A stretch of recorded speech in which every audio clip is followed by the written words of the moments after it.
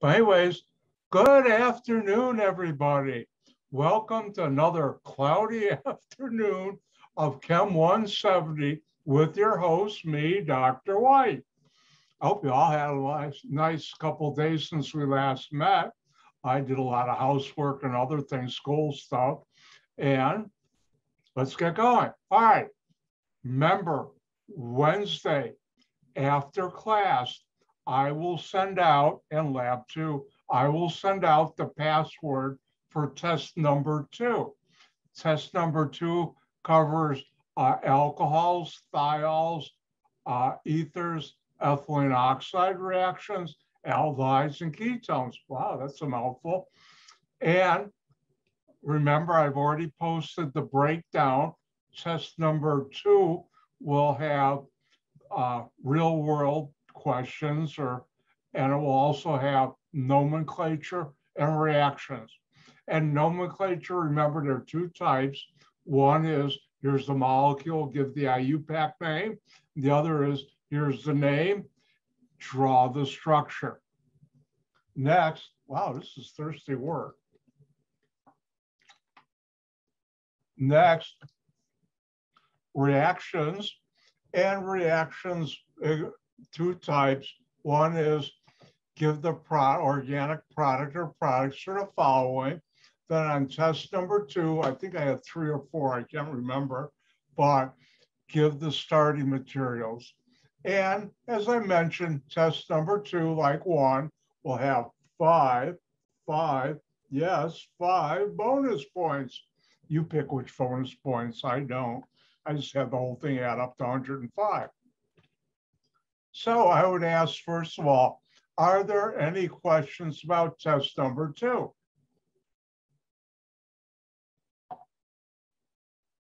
Well, in that case, I better get started in my world famous review for the next test, in this case, test number 2.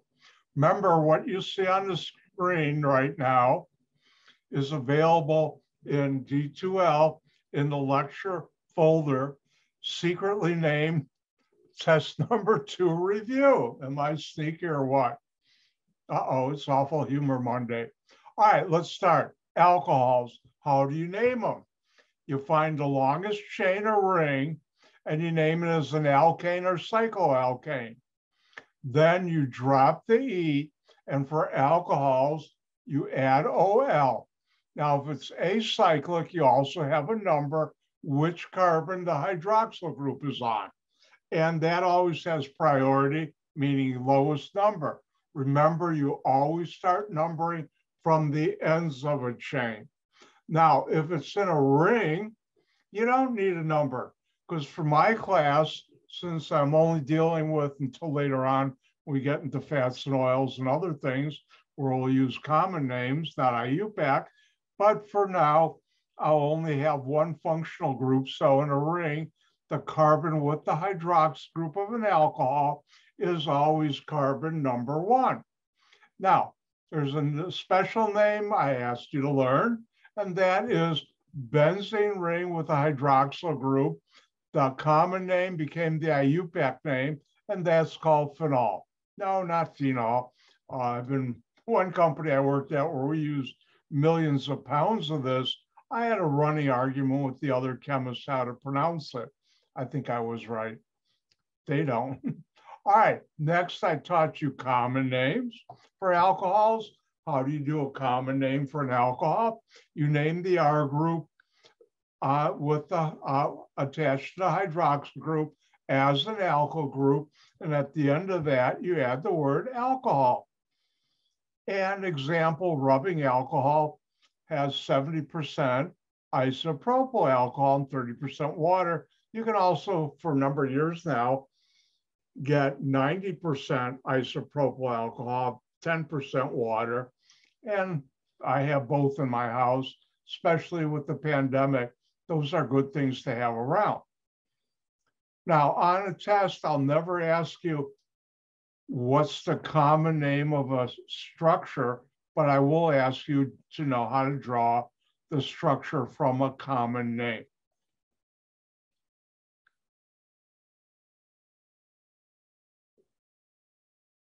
How do you make an alcohol? Well, this is the only reaction I'll ever have this semester that will be on 2 different tests. On test 1, you saw it, and it can be on test 2. Take a double bond, add acid and water. Remember, water is HOH. Break the pi bond. 1 carbon gets H, the other gets OH, and it follows Markovnikov's rule.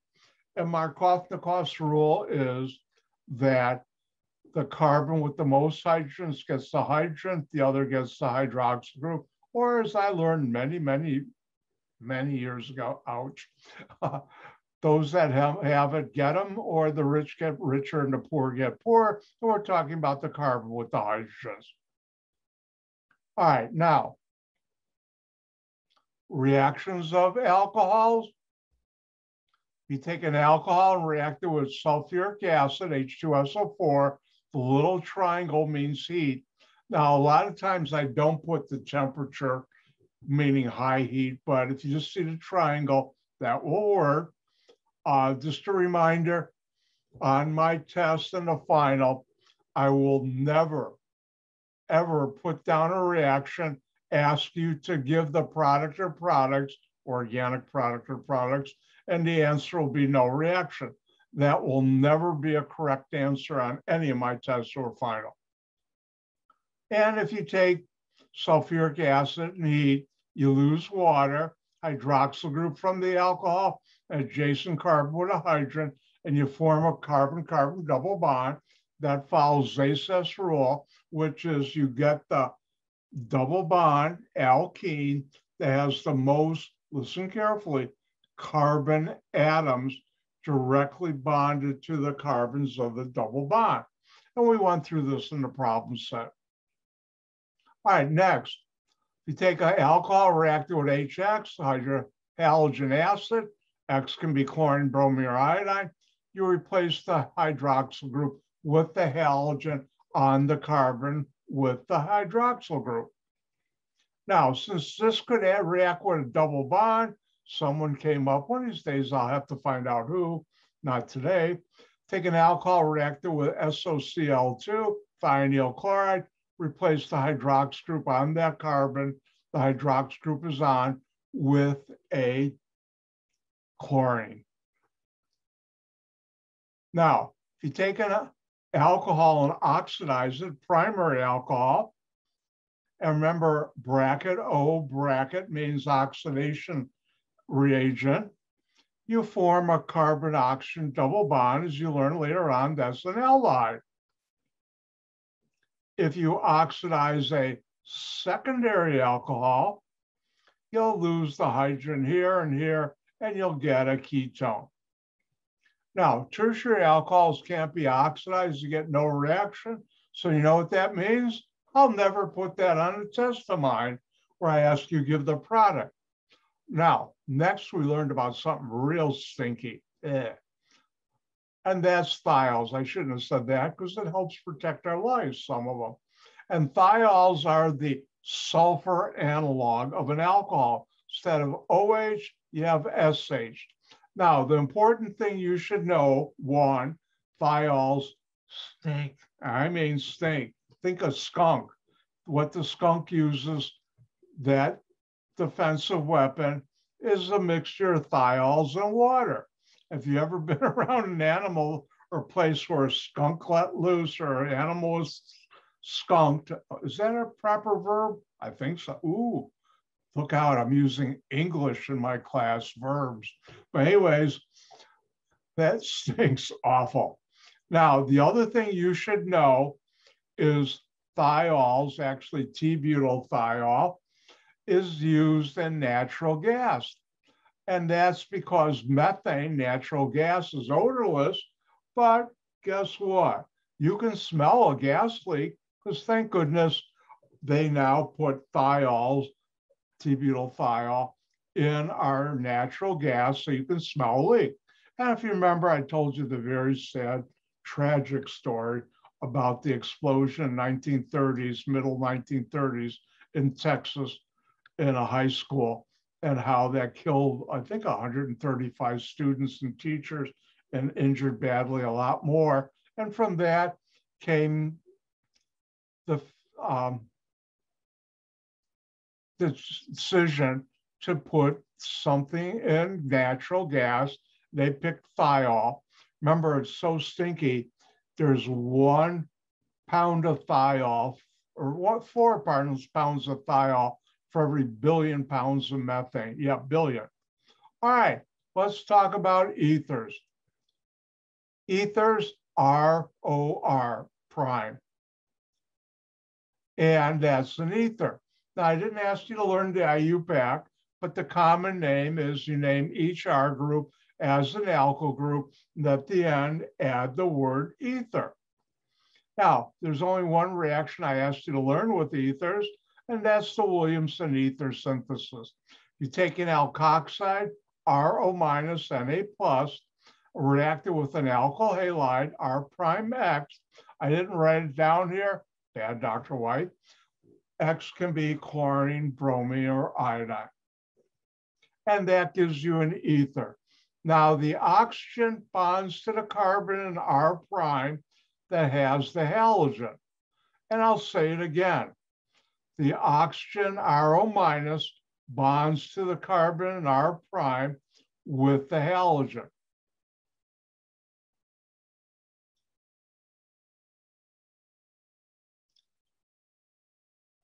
And an area I worked in heavily in industry, ethylene oxide. And this is epoxides, and I only asked you to learn one, and I'll never ask you what's the name of ethylene oxide, but I will use it. And if you react ethylene oxide 1 mole or 1 molecule with an alcohol, you get this ether alcohol. And if you react now N moles of ethylene oxide with the alcohol, you get this polyether alcohol. Everybody, have your attention. Common mistake. Students put the hydroxyl group inside the bracket here. That's wrong, because that doesn't exist anywhere. Again, common mistake. Students put this hydroxyl group inside the bracket, not outside. Please don't make that mistake. All right. Next, I got to talk about one of my favorite areas. All of them I like, but some I like better than the others. It's sort of like, I don't know, candy. I like candy, but certain candy I like better than others. Anyways, let's talk about aldehydes and ketones. Aldehyde, carbon double bond to oxygen with a hydrogen and R group. Ketone, carbon double bond to oxygen with 2 R groups, R and R prime. Now, nomenclature for aldehydes. Now, before let's see, do I have it here? I'm going to come back to this again, but remember, this is probably one of the most important things I know in all of organic chemistry, and that's the carbonyl group. And you should know how to draw a carbonyl group. Look, I even put IMP, which is shorthand for important. And when I did that, my notes in college or high school, I better know that for the upcoming test. And a carbonyl is carbon double bond to oxygen. You should know how to draw it, and describe it with words. Carbon double bond to oxygen. Now, if we look at an aldehyde, we have a carbonyl, carbon double bond to oxygen. How do you name it? You'll find the longest chain with the carbonyl carbon, the carbon double bond to oxygen, as you name it as a alkane, which you learned already. Aren't you glad at the beginning of the semester I impressed upon you? Violent. Organic chemists are violent. To learn that table of the alkane names. Now you know what. Drop the E, add Al. Now, aldehydes, first of all, you can't have an aldehyde in a ring. Impossible.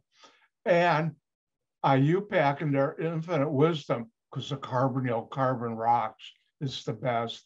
biased? Yes, I am, because I'm a carbonyl synthetic organic chemist at heart. And there's no number. And again, drop the E, add AL. Now, word of caution. For test number 2, alcohols have an OL ending. Aldehydes have an AL ending. When you write names, do it clearly. Because if I have to guess, is that OL or AL, I have a 50-50 chance of guessing wrong. You don't want me guessing on a test when I'm grading.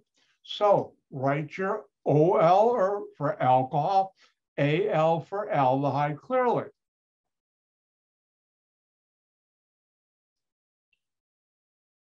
Now, the carbonyl carbon is always 1, and the rest of the alkyl groups you know how to handle.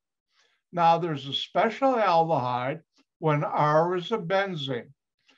The common name is benzaldehyde. And IUPAC, in their infinite wisdom, and I really mean this sincerely and totally, what they did to come up with the whole nomenclature for chemicals, especially organic chemicals, is one of the wonders of the world, like the pyramid or anything else. It's amazing. And they said, oh, we're going to call the IUPAC name same as the common. This is benzaldehyde. Remember, that's responsible for the taste of cherries, like in Dr. Pepper, and also responsible for the taste of almonds, like in amaretto. Oh, I'm giving away all the good stuff I like. Or marzipan. You don't know what marzipan is? Boy, are you missing a lot in life. All right, next, ketones. Carbonyl, carbon double bond to oxygen, R prime and R. How do you name it? Find the longest chain or ring with the carbonyl carbon, carbon double bond to oxygen. Name it as an alkane or cycloalkane. Drop the E, add ONE. I don't know why, but I almost never say one, the word one. I like to say ONE. Now, for acyclic, you need a number. Which carbon is the carbon in the chain that has the double bond to oxygen? The carbonyl carbon. That has priority. It always gets the lowest number closest to the end of the chain, period. And you name the rest of the alkyl groups as you know how to do. For a carbonyl, a ketone in a ring, cyclic, you need no number because the carbonyl carbon rocks, and it's always number 1, always. Now, I asked you to learn 2 common names and structures. And formaldehyde is the simplest aldehyde. Turns out R is H. And this is one way of drawing formaldehyde. And then the simplest ketone has the name acetone. Now, acetone is, nobody calls it 2-propanone. It's acetone. And don't forget, acetone is used as nail polish remover. See, I removed all my nail polish. No, I don't think I've ever polished my nails. No, I haven't. By the way, nail polish, when you go and buy some, that's very, very sophisticated organic chemistry that goes into making that nail polish. Same thing with your mascara and also your cosmetics and your skin cream lotions. That's all very serious organic chemistry. We'll talk more about some of those later in the semester. Now, once again, you should know, what is the carbonyl group? The carbonyl group is not a functional group, but it's found in other functional groups. You should know how to draw it, and you should know how to describe it with words, carbon or carbon atom, double bond to oxygen, or you can put down oxygen atom. And time out for a commercial from Dr. White. Don't forget, this file that you're seeing on the screen, PDF file, is available in the lecture section of Blackboard, cleverly named test number 2 review. Wow. I was clever. Not. All right. How do you make aldehydes and ketones? Take a primary alcohol, oxidize it. Ooh, deja vu all over again. And you see, you get an aldehyde. If you oxidize a secondary alcohol, you get a ketone. Now, a very special type of aldehyde is if you take benzene and react to what we call acid chloride with aluminum trichloride catalyst, you make an aromatic ketone. 1-DR groups is a benzene ring. And those are very useful, as I mentioned, in suntan lotion and sunblock lotion, because these absorb ultraviolet light that damage your skin and give you cancer if you're precluded due to hereditary reasons to get skin cancer from the sun. My brother-in-law and my nephew, yes, they were.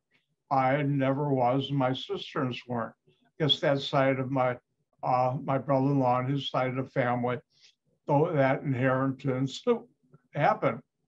And they always put some kind of sunscreen on or wore a long sleeve, whatever, and a hat to make sure they didn't get exposed to the sun.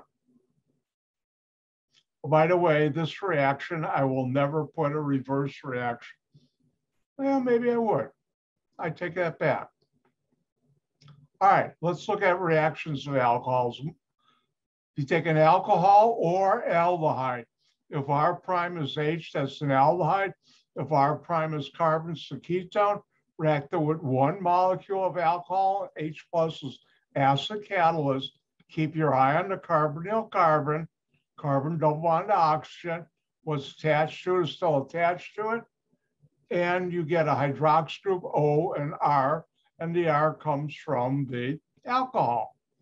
If you take a ketone or aldehyde and react it with two molecules of alcohol and acid catalyst, what's attached to the carbonyl carbon R and R prime, and this should be R double prime right here. Oops, mistake. It's over here, but it fell off here. Sorry. And you get two OR groups on the carbonyl carbon.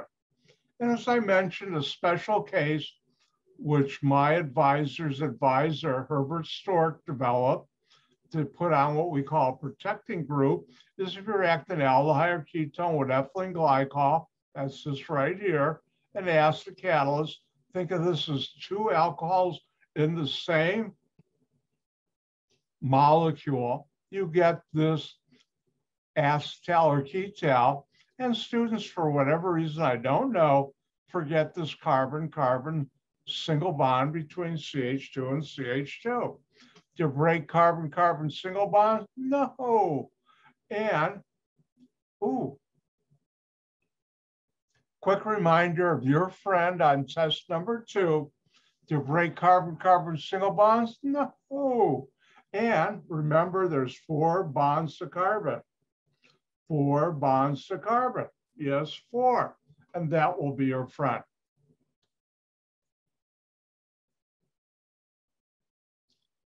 Now, once you have a hemiacetal, hemiketal, if you react it with acid and water, like in your stomach has acid and water, you break down and you get back the aldehyde and ketone, the alcohol you would have used to make that hemiacetal or hemiketal. And remember, what's attached to the carbon with the 2 oxygens is now attached to the carbon double bond to oxygen. And if you take an acetal or ketal, when R prime is hydrogen, that'd be a acetal, which I'll never ask on a test, but I like to use proper terminology. Keep your eye on the carbon with 2 oxygens. You get the ketone or aldehyde plus the alcohol you would have used to make that acetal or ketal. Now, these 2 reactions, these are the only examples I know in all of organic chemistry where you have 2 oxygens to the same carbon. I'll say that again.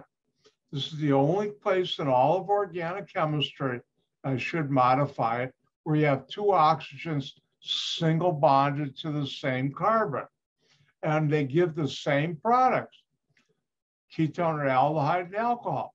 Notice here I have the little 2 in quotes.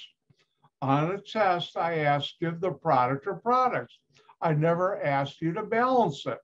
And if you want to balance it, go right ahead, put the 2 there. If you don't, I don't care. I'm a lazy organic chemist. And we don't balance things unless we have to do it to measure, to calculate charge weights for a reaction. Then we do. Now, next, we talk about my favorite hero in organic chemistry, Victor Grignard. And if you take an alkyl halide, X can be chlorine, bromine, iodide, magnesium, you get the Grignard reagent. And the Grignard reagent, remember, is RMGX, not RXMG. If you get that wrong, I'll mark it wrong. Now, what's beautiful about the Grignard reagent is when you react it with an aldehyde or ketone, first step, second step, oh no, that should be H2O. Correct it quick. I can't do it right now on a PDF. Then what you get is an alcohol. And the R triple prime bonds to the carbonyl carbon and opens it up to an alcohol. And you make that very special rare thing, a carbon-carbon single bond. And what was attached to the carbonyl carbon is still attached. All right, now, double bond between carbon oxygen and ketone or aldehyde, pi bond. Hydrogen and catalyst, you break the pi bond. Each atom of the double bond, carbon oxygen, gets a hydrogen, and that's a great way of making alcohols from ketones and aldehydes. And a lot of times you can find things from Mother Nature, ketones, that you can make into alcohols you need. Now, this will react with carbon-carbon double bonds, and H.C. Brown at Purdue, who won the Nobel Prize for work in this and other area, similar.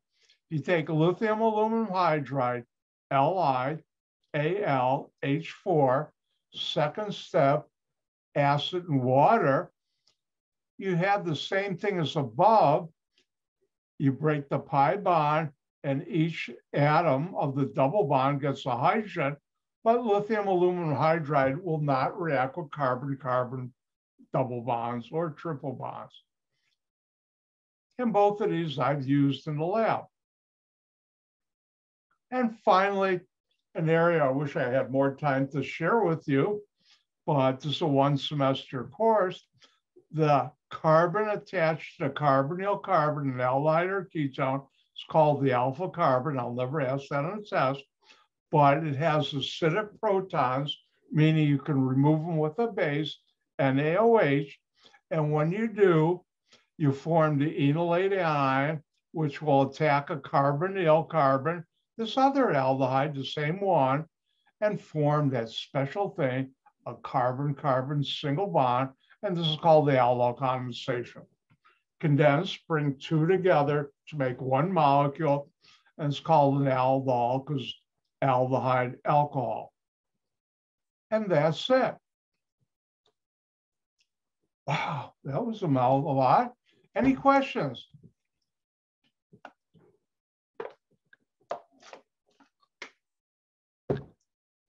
Know something? I need a pick-me-up, and so do you. So let's do something fun.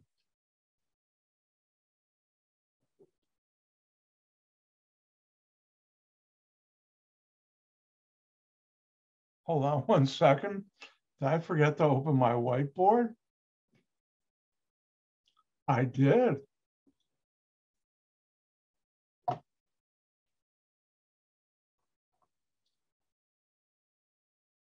Now let's do something fun.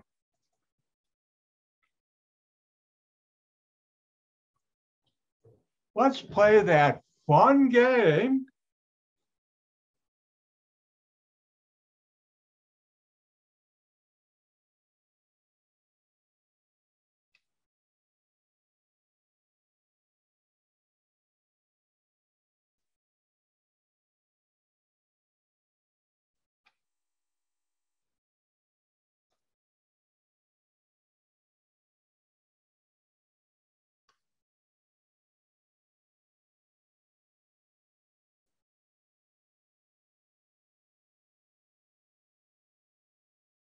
Let's play that fun game. Circle and name the functional groups, 2 points each.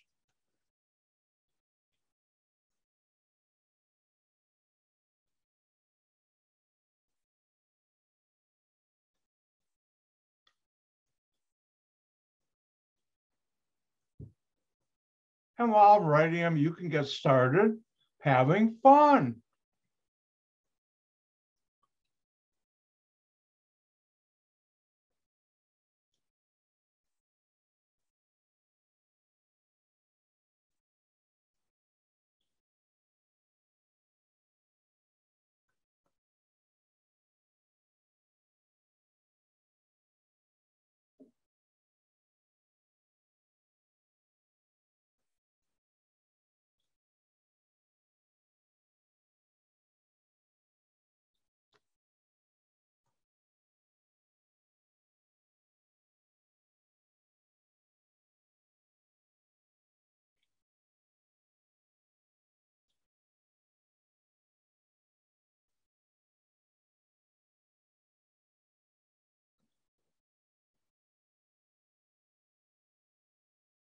And there's some fun for you to have.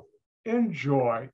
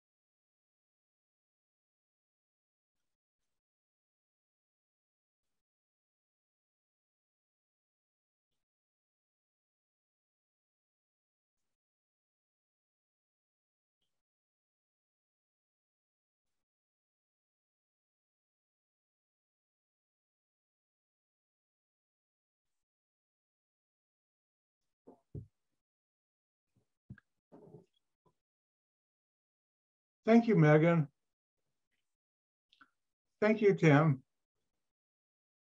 And don't forget, when you're done, give me, like your colleagues just did, a thumbs up. All right, I better get to work. And how do you do this? Well, the easiest way is you look for what's different. What's not a carbon-carbon single bond or carbon or hydrogen atom. And right here, what do we have? I'm going to red pen. We have an oxygen. And notice right here. And what is that called? Ether. Now, you don't have to put this down, but you do have to circle it and write it. Oh, wait, we're not done. Here's another oxygen. And notice it's this. And I should have a 2 there. Sorry about that. And what is that? That's an aldehyde. Carbonyl, hydrogen, carbons. And let's move on to B. Ooh, oxygen there. And what do we have? Carbons, OH. And that's an alcohol. We're not done. Another oxygen. Double bond to carbon, carbons here and here.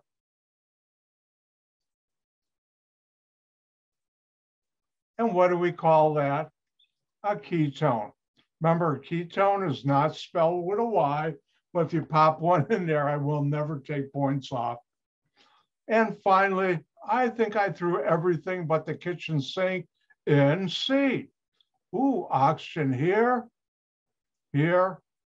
Ooh, another one hidden there, and one right here.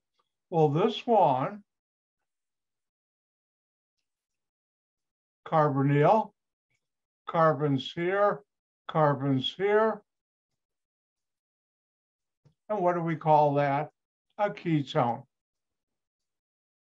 This one, carbonyl, hydrogen, carbons. And that's an aldehyde.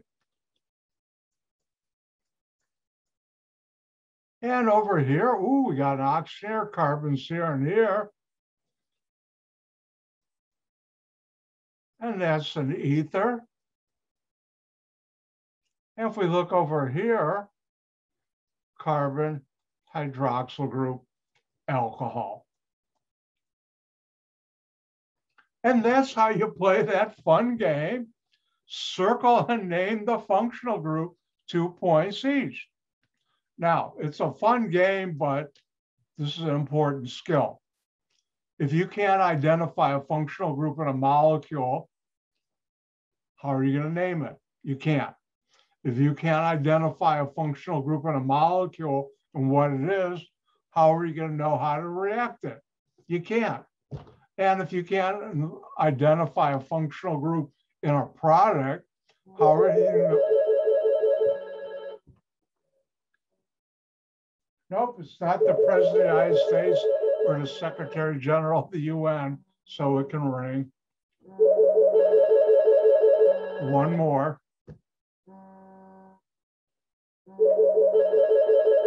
Stop. Ooh, it listens to me. By the way, that's a Bluetooth phone.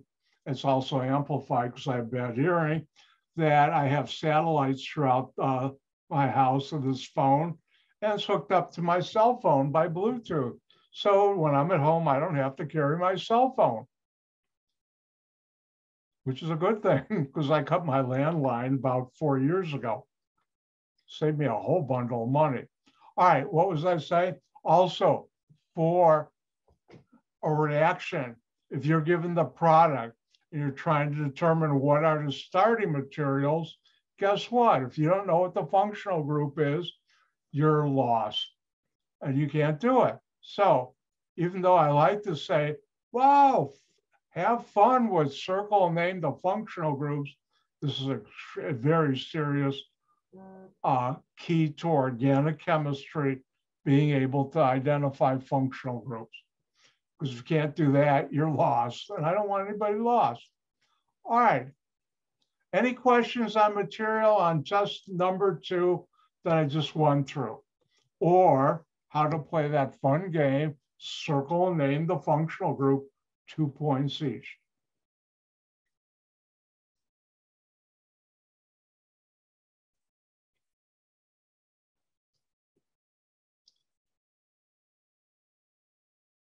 All right. As promised, let's go to the aldehyde and ketone problem set. And the first one is give the IUPAC. You know, that means the official name for the following. And if we look at A, what's different? Ooh, oxygen, double bond to carbon, hydrogen, carbons here, aldehyde. Find the longest chain, 1, 2, 3, 4, butane. Drop the E, add Al. No number because carbonyl carbon in an aldehyde is always 1. Everybody knows that. You do too. And you have 1 butanol. Ooh, I almost forgot something. Time out. Did anybody happen to drive by a gas station or go in a gas station and see they've got a plaque on by the pumps that says this gasoline contains up to 10% ethanol, and ethanol is an alcohol? Or do you happen to go into a supermarket that sells liquor, beer, or wine, or into a liquor store and happen to buy or see a bottle if you're underage or you don't drink, say vodka, and it says contains X amount of ethanol, and that's an alcohol. Did you happen to pick up a bottle of rubbing alcohol and look and see that that contains 70 or up to 90% isopropyl alcohol, otherwise known as 2-propanol, but you'll never see that on the label. You'll see the common name, and that is an alcohol. And finally, did you happen to pick up a bottle of nail polish remover and that contains acetone, which is a ketone. Did it do any of that? Boy. Remember, organic chemistry is all around you. And trust me, it won't hurt your brain to think about it when we're not together. Remember, I got the whole semester to work on you on that. All right, let's continue on. If we look at C, and remember, any page I do, if you want me to go over a problem that I didn't, ask me, and I will. If we look at this, what's different? Carbon, double bond to oxygen, carbons here and carbons here, that's a ketone. It says it right there, ketone. And how do you do this? Well, it's a cycloketone. You find the longest chain, or in this case, ring, cyclohexane. Don't forget the cyclo. And you drop the E and add ONE, cyclohexanone. The carbonyl carbon is 1, always in a ring, always. There are no exceptions. And we have on carbon 3, a methyl group, and carbon 4, an isopropyl group. Now, if on a test you had put 4 isopropyl, 3 methyl, I'd still give you full credit because I'm not holding you to the IUPAC rules.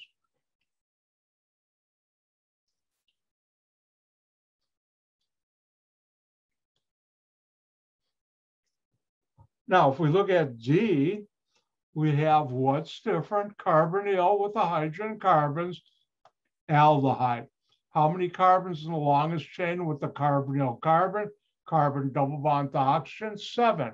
Heptane, drop the E, add Al, heptanal. You don't put a 1 in front because everybody knows that's number 1, the carbonyl carbon. If you number on carbon 3 is a methyl, on carbon 5, ooh, another methyl. So what is 2? Dimethyl. Since there are 2 methyl groups, you need 2 numbers, 3 and 5. Now, if we look at F, here we have, ooh, carbon double bond to oxygen, carbons here and here, ketone. Longest chain is 9, nonane. Ooh, that reminds me, I forgot to tell you important ketone aldehyde story. Right after this one, I will.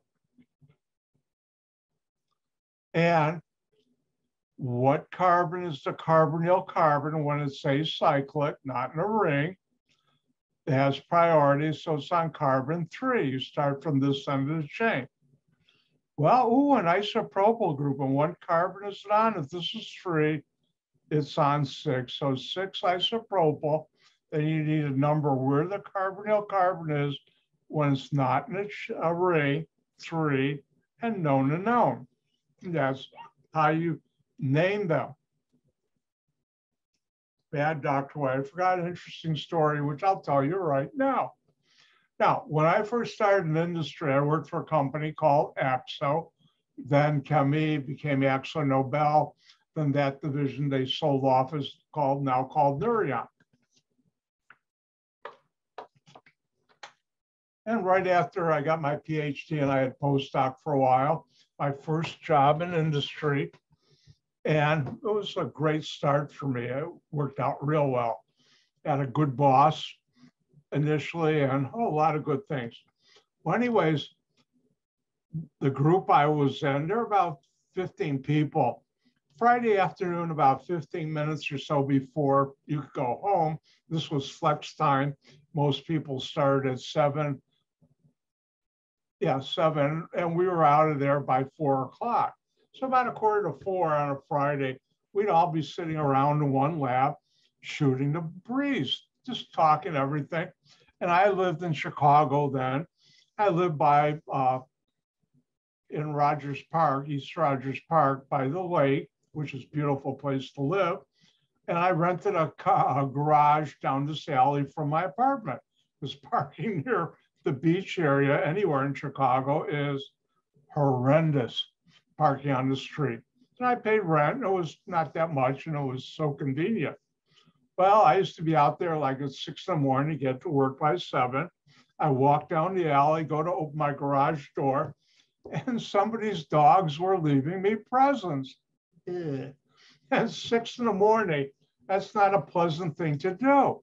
So I was complaining about it at our group meeting, not meeting, just get together.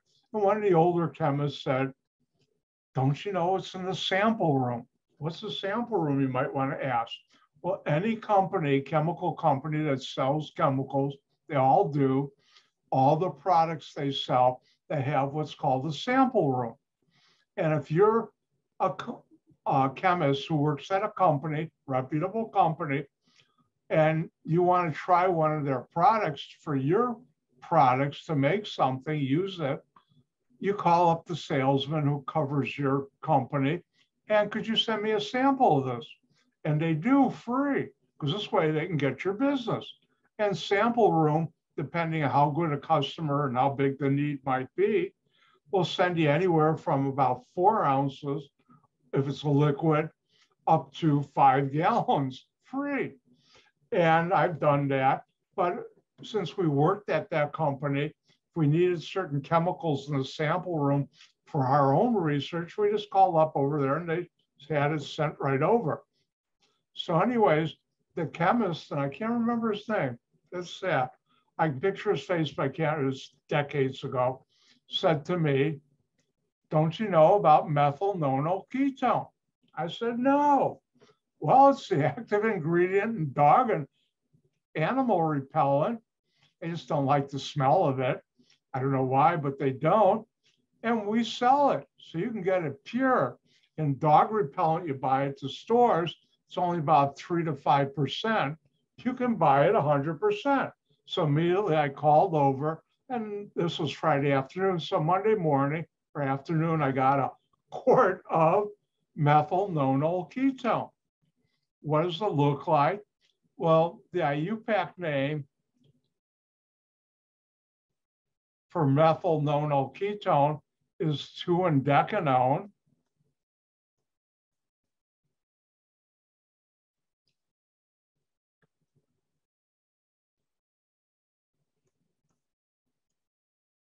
And 9 plus 2 is 11. And this is on carbon 2. Undecane is 11, undecanone. And this is the active ingredient in dog repellent. So, but instead of having 5%, I had 100%, totally pure. So what did I do? I brought home the bottle. I took a couple plastic eyedroppers. And when I got to my garage, before I went back to my apartment, I put a line of this 100%, just drip, drip, drip, drip, across the front of the garage door in this alley. And the next morning, guess what? No presents. The dogs didn't want to get anywhere near my garage door. And it works. When I moved in this house, I had someone whose dog left me a present, and I put some drip, drip, drip on my sidewalk. It's not hazardous. They just don't like the smell of it. Guess what? No presents. And that's my animal repellent ketone story. Ooh, I just noticed something.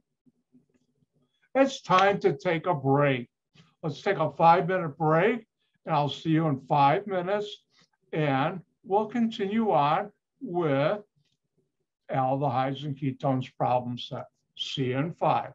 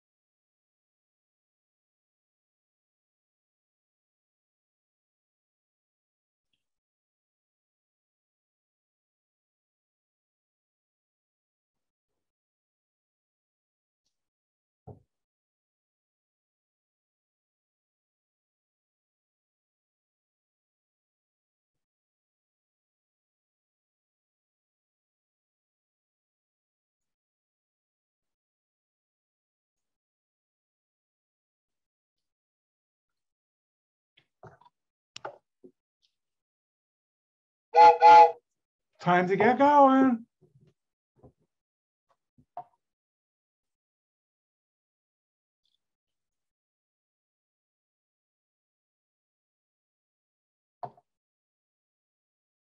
All right, let's get going.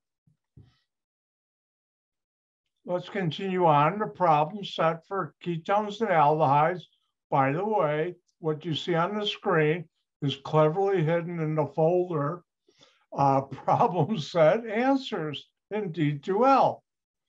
As named, aldehyde and ketone problem set answers. Am I sneaky or what? Not. Anyways, draw the condensed structure for the following organic molecule names. How do you do that? By the way, condensed, in case you forgot, you don't have to show every carbon-hydrogen bond.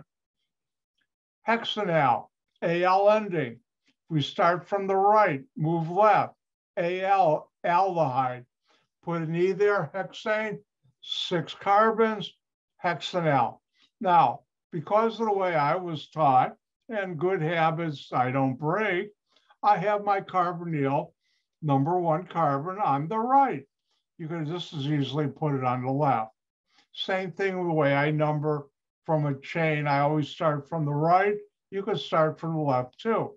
Now, if we look at B, 3-octanone. Aren't you glad I don't have enunciation quizzes? But anyways, ONE ending, ketone. If that were an E, octane, 8 carbons in a chain.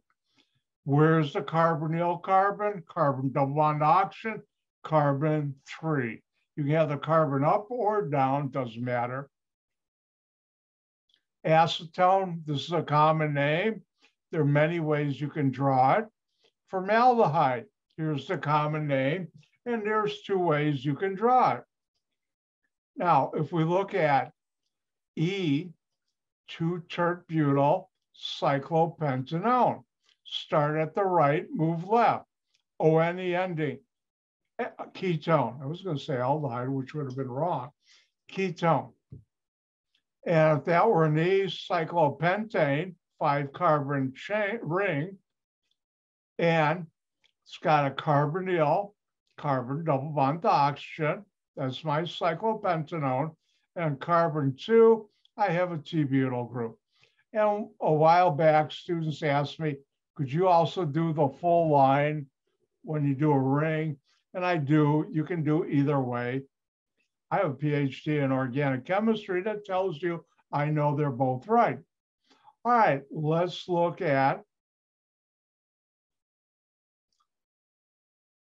F, because there's a mistake. Dr. White made a mistake, and it's 2-methyl-3-N-propyl decanal.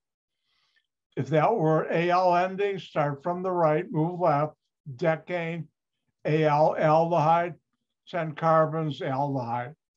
Now, on carbon 3 is an N-propyl, I have an isopropyl. Oops.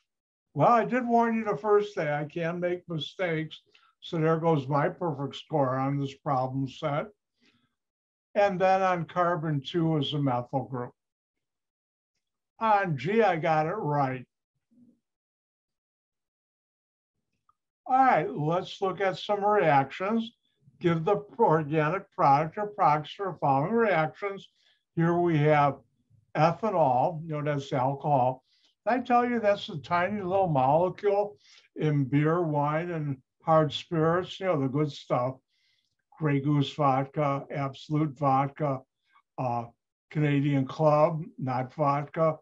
That gets you inebriated if you consume too much. Don't, please. And never drive, please. I used to live years ago about 2.5 miles down a major road, Algonquin, from a bar that had a 4 p.m. license. And if I was driving home to my apartment like 1 in the morning, there would always be drunks coming out of that bar or later. And eventually the county police and the city police would be there and arrest these people, which they deserve. Anyways, primary alcohol, oxidized aldehyde, R is methyl, you get ethanol. secondary alcohol, oxidize it, lose the hydrogen there, you get a cyclic ketone. Same thing here, C and D, I just put scarier R groups, and you get aldehyde or ketone.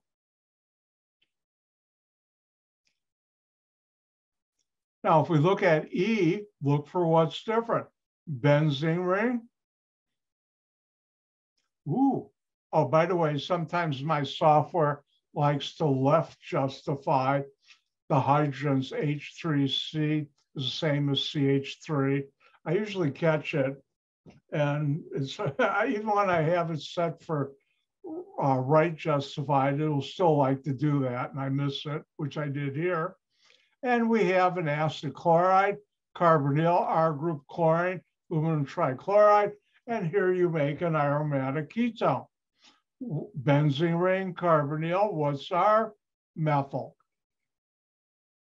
And then for F and G, all I've done is change the R group.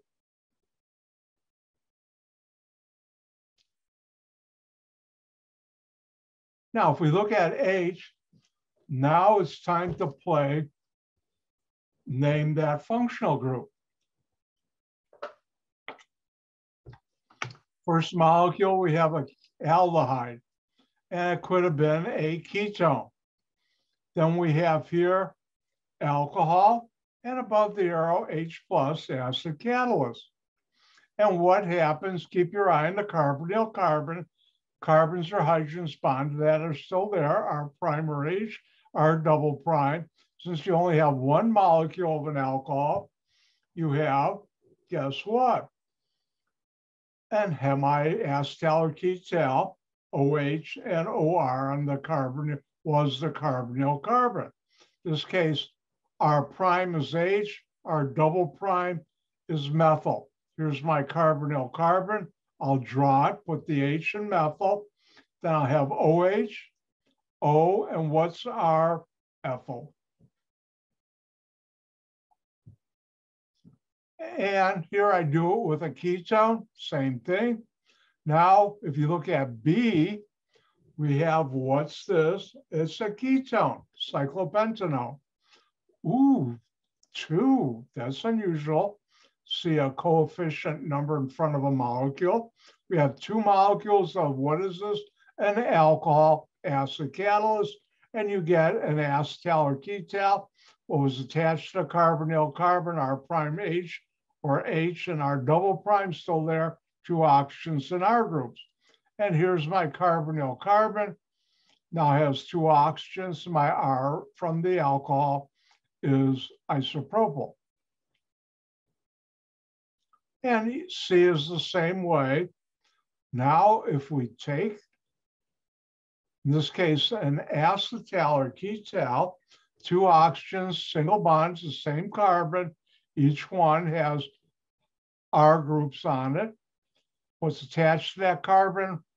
Hydrogen or R prime or R double prime, and R double prime is still attached to that carbon. That becomes the ketone or aldehyde you would have used to make this molecule. And you get the alcohol. And if you want to put 2, you can, you don't have to, which is why I have a little post. What's R prime? Hydrogen. What's R double prime? Ethyl. You get this aldehyde. What's R methyl? You get this alcohol. And I have 2 more examples of the same reaction. And if we look at F, I have these 2 oxygens, single bond to the carbon in the ring, and what's attached to that carbon stays attached, and that becomes double bond to oxygen. And then on the oxygens, my carbons R per R become the alcohol. Remember, the carbon bond to the oxygen in an OR is the carbon with the hydroxyl group. The carbon bonded to the oxygen in OR is the carbon with the hydroxyl group.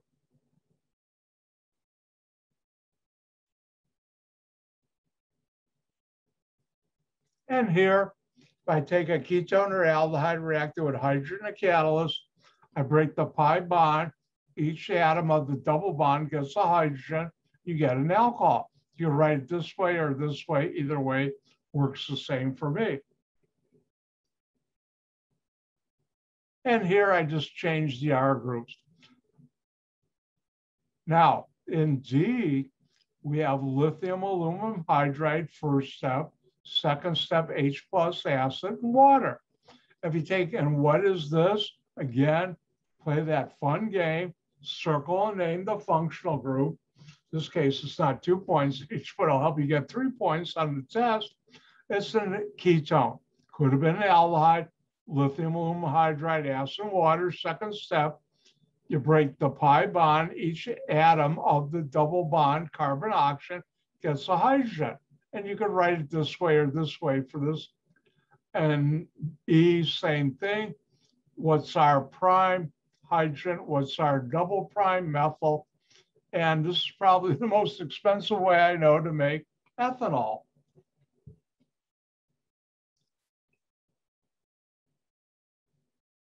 Now, one thing I just noticed I don't have, so I'm going to let you have some fun.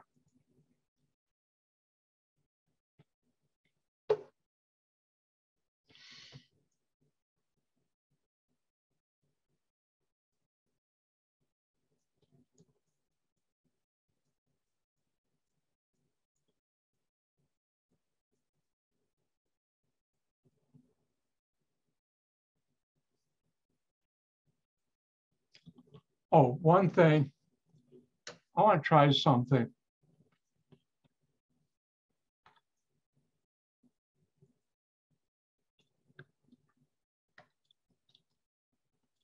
Know how I always get things frozen out?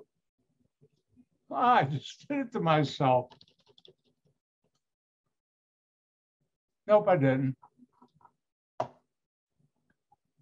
I'm thinking it doesn't happen in my general chemistry, but because of I use the whiteboard a lot more, I just deleted everything. So there's less in that file. Let's see if it makes a difference.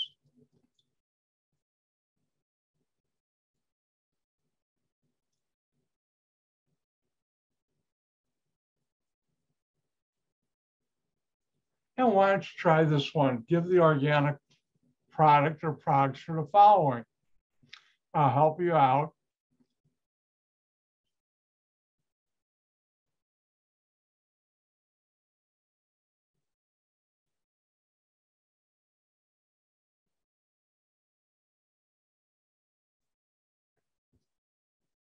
Hey, have fun.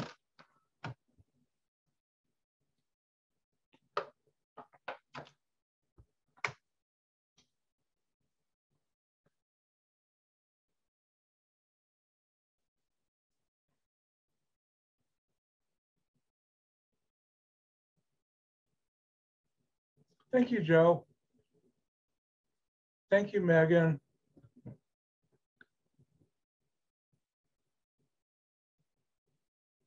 Everybody done now?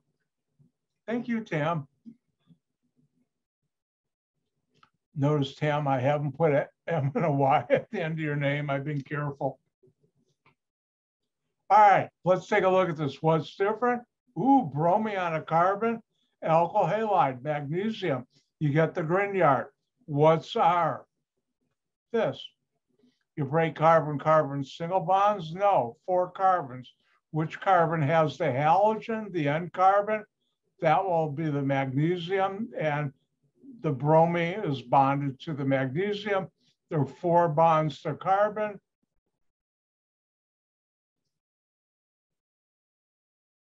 And that's what you, oh, we got to do another one of these.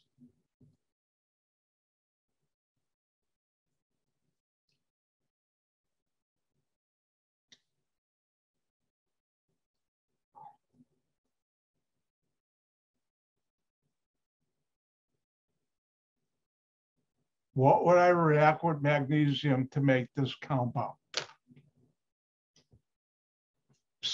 This is really sophisticated organic chemistry you're doing. Hopefully it's not painful.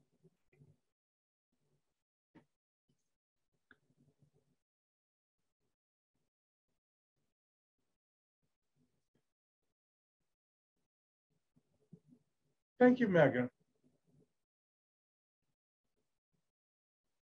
Thank you, Dan. And Joe's done too, so I better get to work. Isn't it amazing? Aren't you proud of yourself? How much you've learned? Could you have done this 6 months ago? Probably not.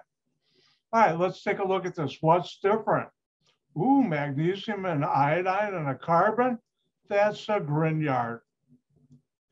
Remember, X equals chlorine, bromine, or in this case, iodine. And what's my R group? This. And how do you make a Grignard? React an alkyl halide plus magnesium.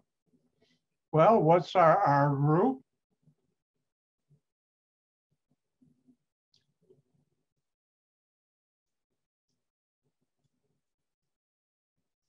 And the carbon with the Grignard is the carbon with the halogen. And what is that? Iodine. And that's how you do it. Any questions? Well, let's continue on with the problem set. Now, let's have some fun with the Grignard. And if we look at A, the question is, give the organic product or products for the following. And what do we have?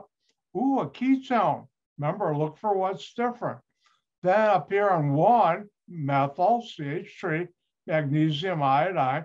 Ooh, it's a Grignard. Second step, H plus is acid and water. And a Grignard, remember, you make that carbon-carbon single bond. This is a reagent that allows you to do that.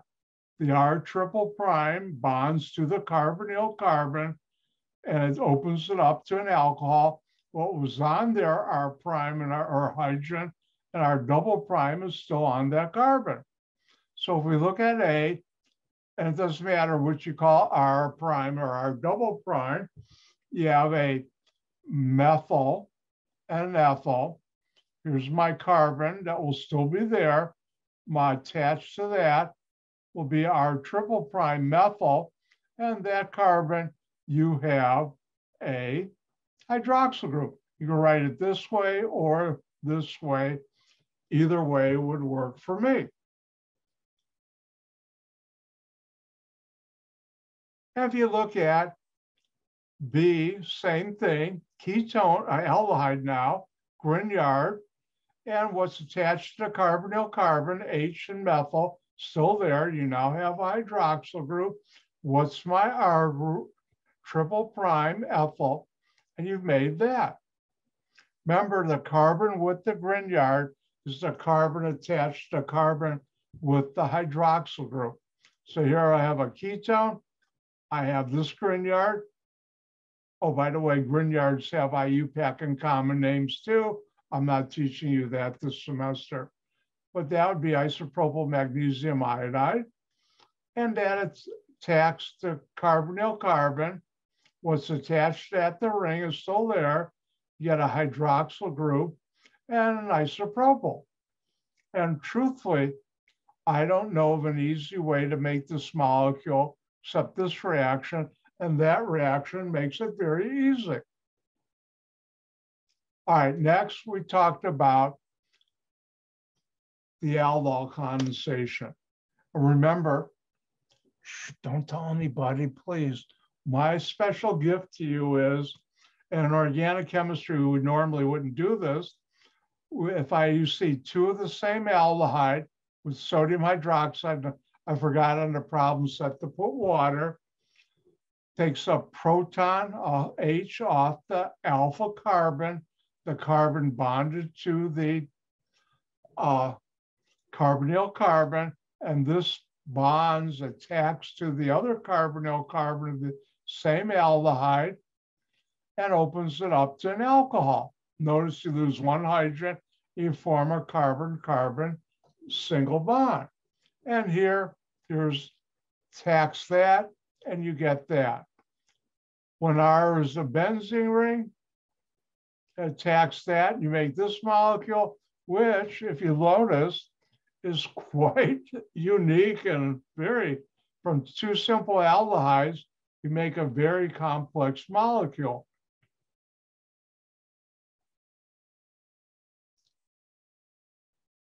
And same thing here, the R groups come along for a ride. All right, let me remind you, on test 2 and also the final, I will never, ever give a synthesis problem with an aldol condensation. I will never, ever, on a test number 2 or the final, give a synthesis problem using a Grignard reagent with a ketone or aldehyde. And that's my gift to you. And finally, big gift,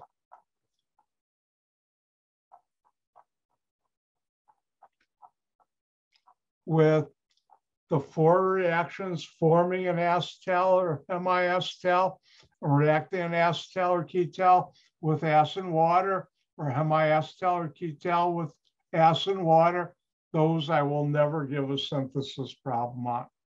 That's cruel, unusual punishment. I think still today it's outlawed by the Supreme Court to do to students. All right, any questions on chapter on aldehydes and ketones problem set?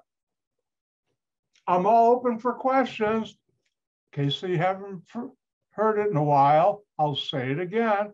Remember, in my class, but don't look at my bald spot, you look, in my class, there's no such thing as a dumb question. And don't forget, if you're having problems tonight from 5 to 6:15, I'll have my office hour, so stop by. Any questions? Going once? Going twice? Well, in that case, we're done with that. So it's time for a new chapter. And this new chapter, I love my whistle. I've got 4 of these. The company in Germany is no longer in business. These never leave my house. Never, because I don't want to lose them. You can't get them anymore. And the ones they make are no near the quality that German company made. But anyways, it's a new chapter. And this chapter will not be on test number 2. It will be on test number 3 coming down the road. But I'm going to get going on it. First of all, let me close this.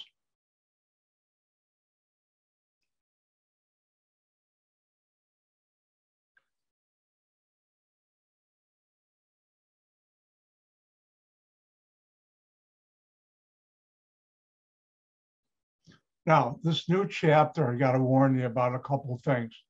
One is, it's an area I worked in industry, so I know it quite well. 2, we'll be talking about something that's real sour. Ooh. And we'll talk about things you'd never thought Dr. White would get into, but I can, and I do.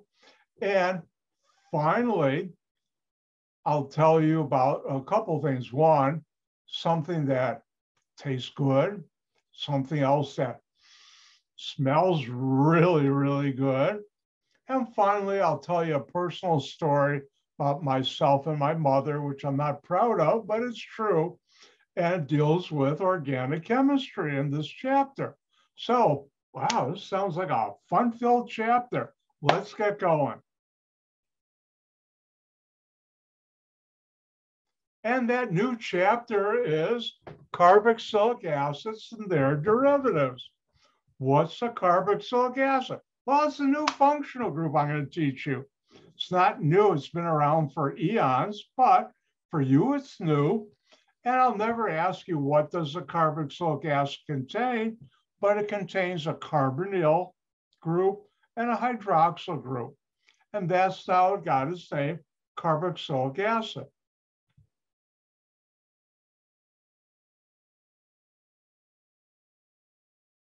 Now, what is a carbonyl or carboxylic acid? Now, here's two ways of writing it. And my software doesn't like putting in the carbons.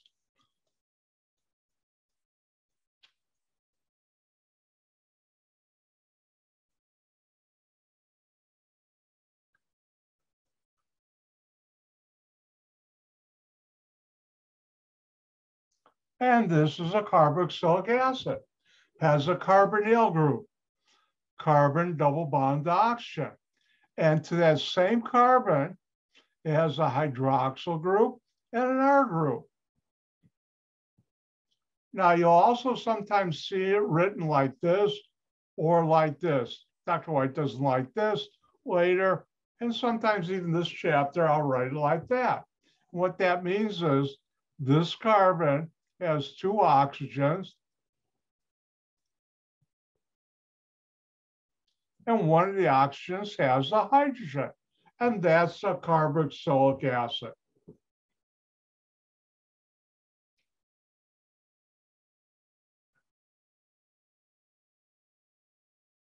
Now, one of the things we'll be doing throughout the next number of weeks is here's a new functional group. I'll introduce you to it, so I better introduce you. Everybody say hello to carboxylic acid. Well, you've been introduced. Then I'll talk about the IUPAC rules for naming that new functional group. And then I'll talk about where do you find it in your daily life. And then I'll also talk about how do you make it and how do you react it. All right, so first of all, I better put a carboxylic acid so you can see it.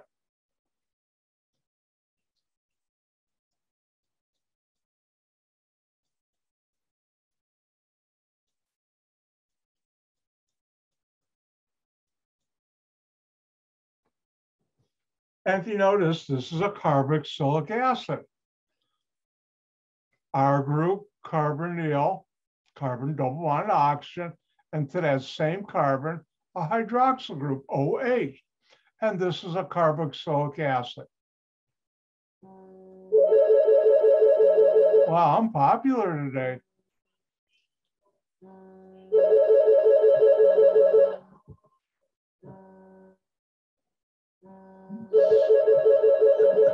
Someone else, and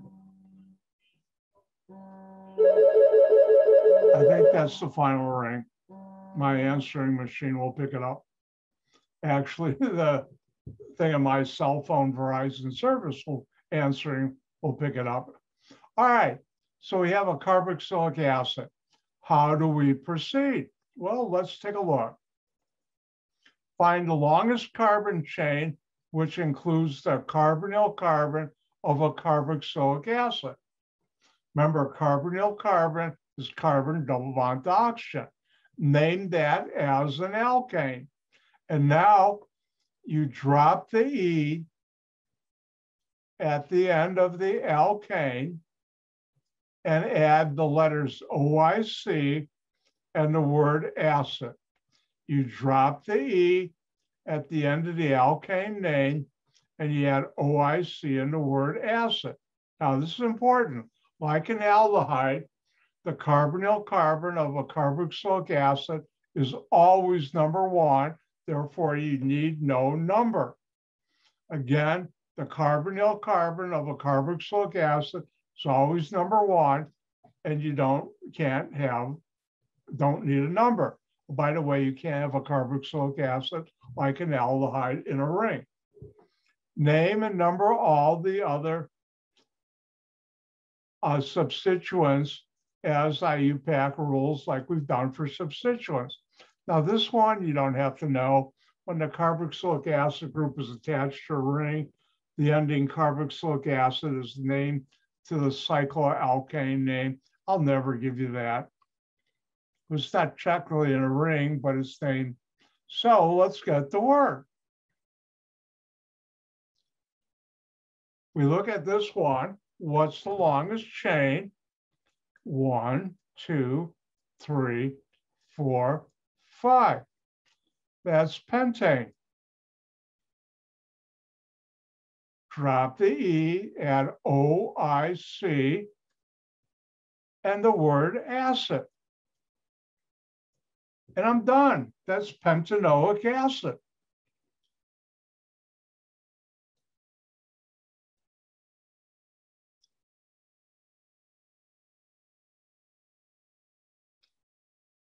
I'll do one more for you, and then I'll let you try the following. I'll do this one. What's different? Ooh, carbonyl and a hydroxyl group to the same carbon with our group. That's a carboxylic acid.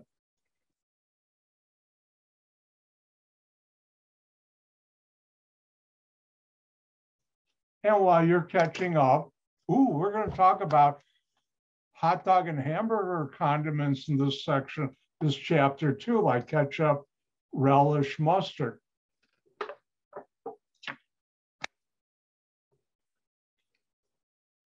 And now, what's the longest chain with the carbonyl carbon? 1, 2, 3, 4, or 1, 2, 3, 4. So 4 is longest chain, butane. It's a carboxylic acid. I'll drop the E, add OIC, and the word acid. Now, as soon as I say butanoic acid, this is all spoken for. And what's left over? Oh, it's your old friend, the methyl group.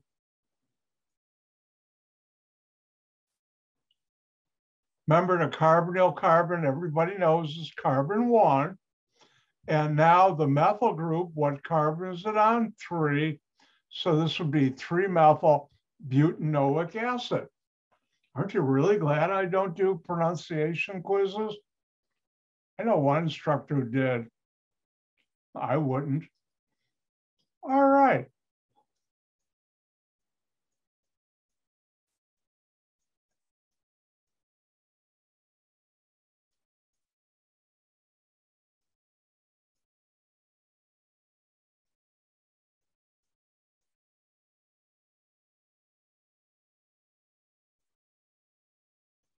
Now you can write the carboxylic acid on the left, but I learned on the right and good habits, I don't change. So the question is, give the IUPAC name for the following molecule.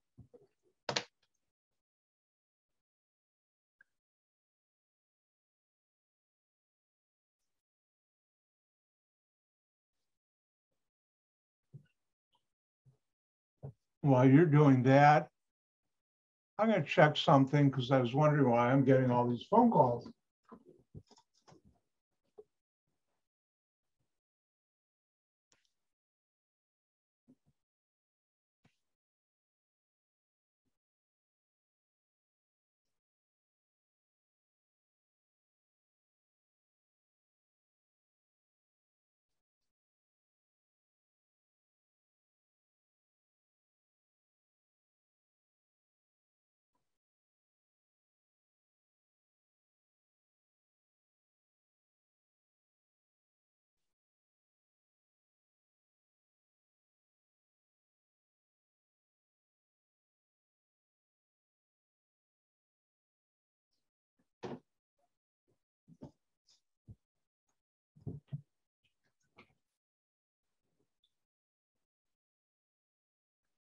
I'm back. I found out who's been calling me.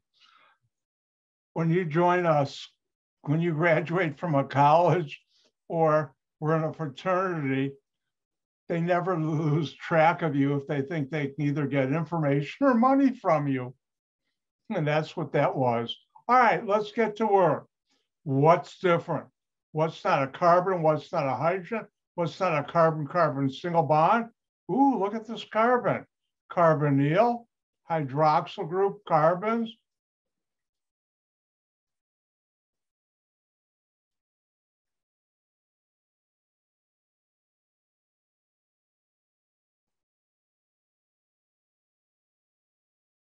and that's the carboxylic acid.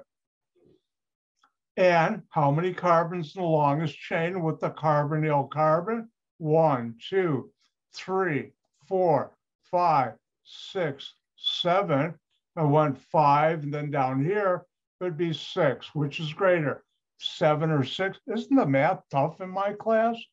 Well, hopefully I'll pick 7. 7, what's the IUPAC name for that? And the answer is heptane. It's a carboxylic acid. Drop the E, add OIC, and the word acid.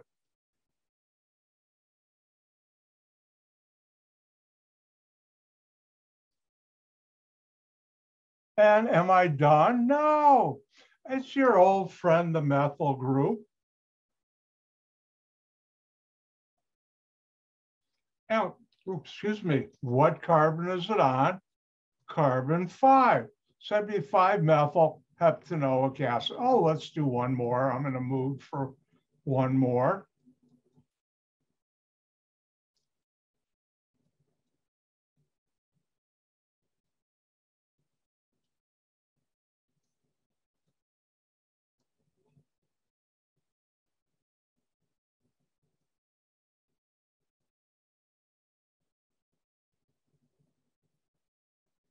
And there you go. There's your one more. Well, give the IUPAC name for the following molecule.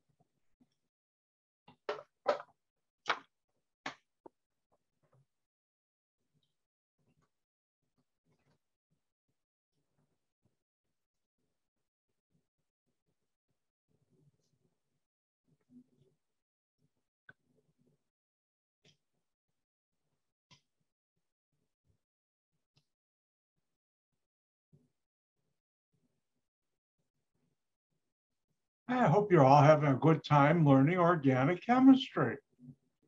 It's really a lot of fun. Thank you, Megan. Thank you, Tam.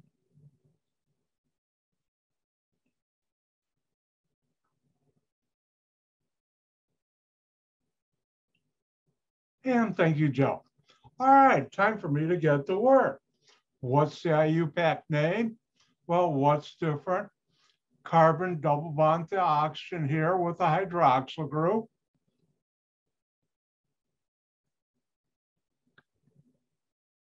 And that is a carboxylic acid.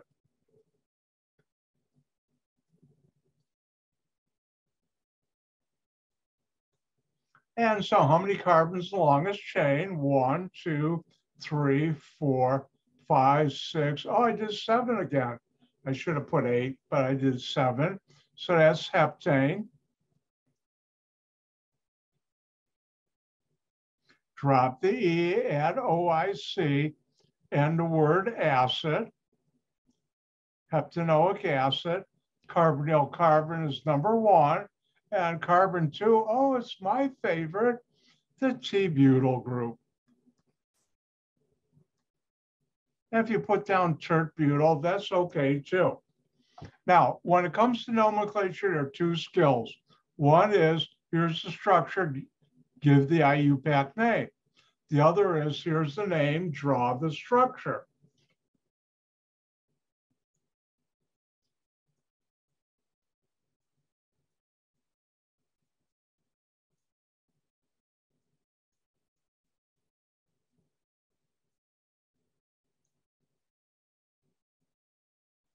So if I were to ask you,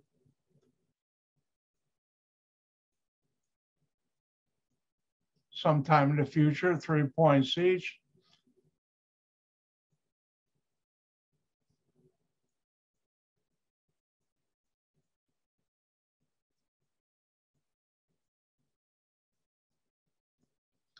three isopropyl octanoic acid, what do you do? Well, you start from the right and you see OIC acid, that's a carboxylic acid.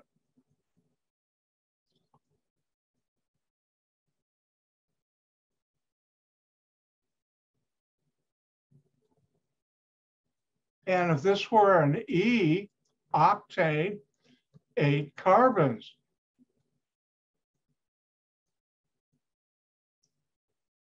Now, I like to start from here on the right with my carbonyl carbon of the carboxylic acid. You could just easily put it over here. I won't, because good habits I don't break. And that's my octanoic acid. Carbonyl carbon is 1, therefore it's 2, 3. I have an isopropyl on carbon 3 carbons, center carbon. And now I know there are 4 bonds to carbon. So let's see how quickly I can put in my hydrogens.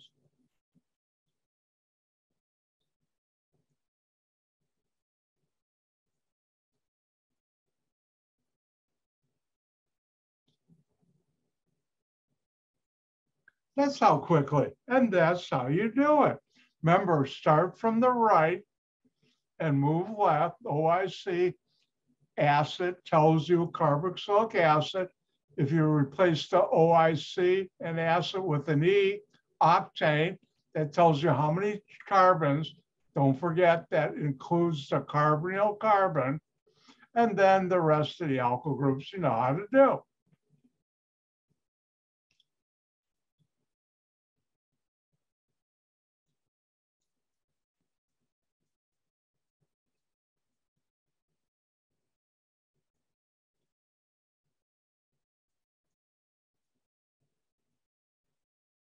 And it's your turn. Why don't you draw the structure for 2-propanoic acid, or 2-methylpropanoic acid? Oh, I almost forgot to say methyl. Actually, I did. All right, Joe, how'd you log in twice?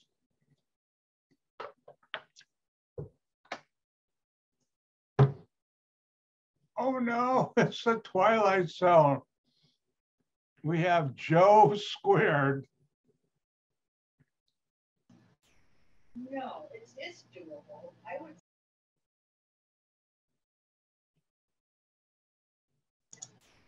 Yeah, I just refreshed my browser just to join in again because the audio was cutting out, so I refreshed and apparently there's 3 of me now. All right, are you hearing me now? Test. Yeah, I can hear you. Test. Number 9, number 9. It's all working now. All right, don't forget to mute yourself.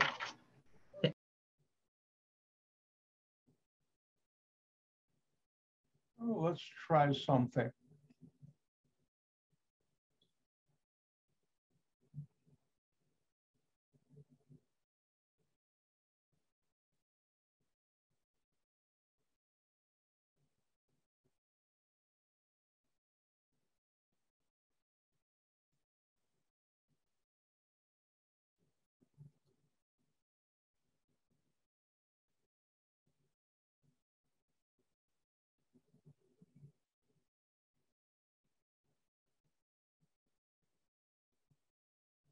That's interesting. When you did that, I can't mute you, so don't be quiet. Or totally log off when you next break and log back on. But let's continue on. There, I think it righted its nope. Anyways, let's get to work. That's interesting. How do we write this? You start at the right, move left. OIC and the word acid.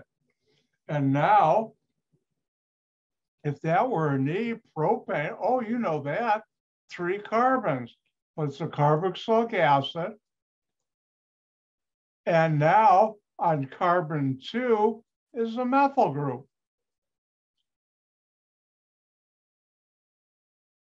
And that's like, oh, let's do one more. Practice is good for your grade. And I get what I want. You learn this stuff.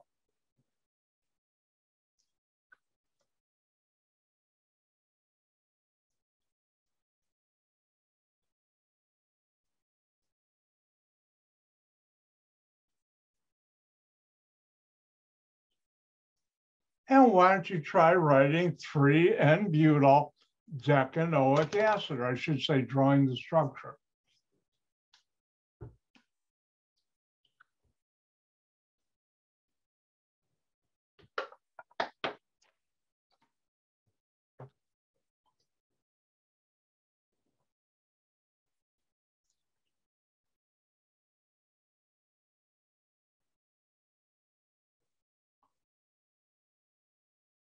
And Joe, if you can hear me, give me a thumbs up, because whatever it was, looks like Zoom has, you were double on my screen. It was interesting. All right, I'm glad you're back on track.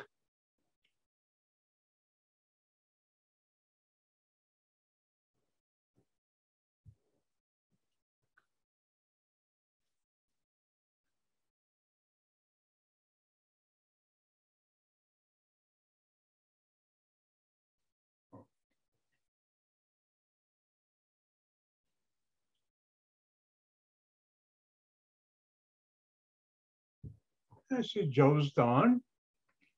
I see Megan's done.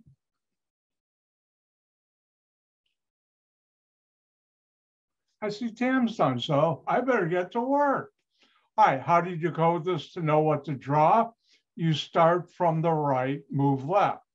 OIC acid, that's a carboxylic acid.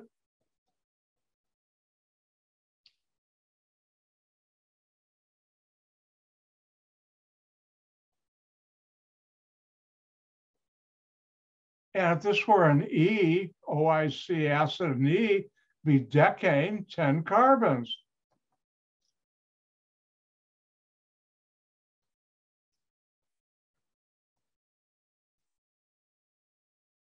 And at one end, and I like doing the right end, you can do the left end, but good habits I don't break. I have my carboxylic acid group. This is carbonyl carbon is 1, 2, 3, and carbon 3, and butyl is 4 carbons, like that. And now I get to have fun putting in my hydrogens.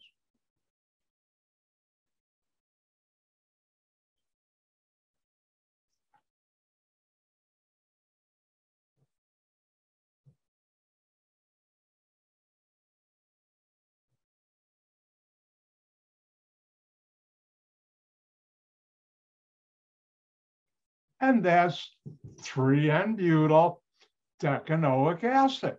And that's how you do nomenclature for carboxylic acids, but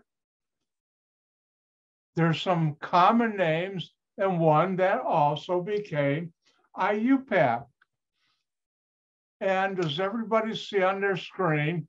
Let me change the magnification. Formic acid, acetic acid, benzoic acid. Thank you, Megan. And if I look at the clock, you're going to have to wait 5 minutes. Ooh, a cliffhanger from Dr. White to wait and find out what those are. I'll see you in 5. Let's take a 5-minute break. I'll be back in 5, and hopefully you too.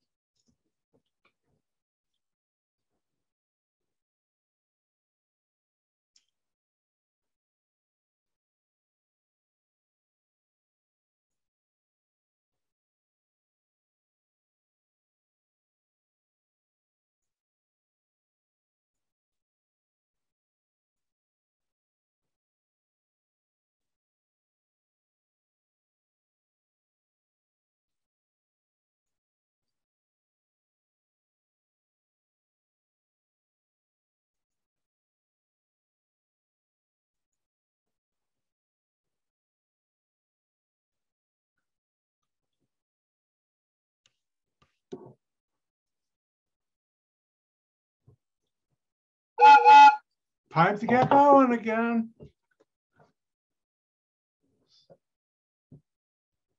Welcome back. Home stretch, hang in there. Monday's our long day, but God, this summer I have two lectures like this week and also lab and everything.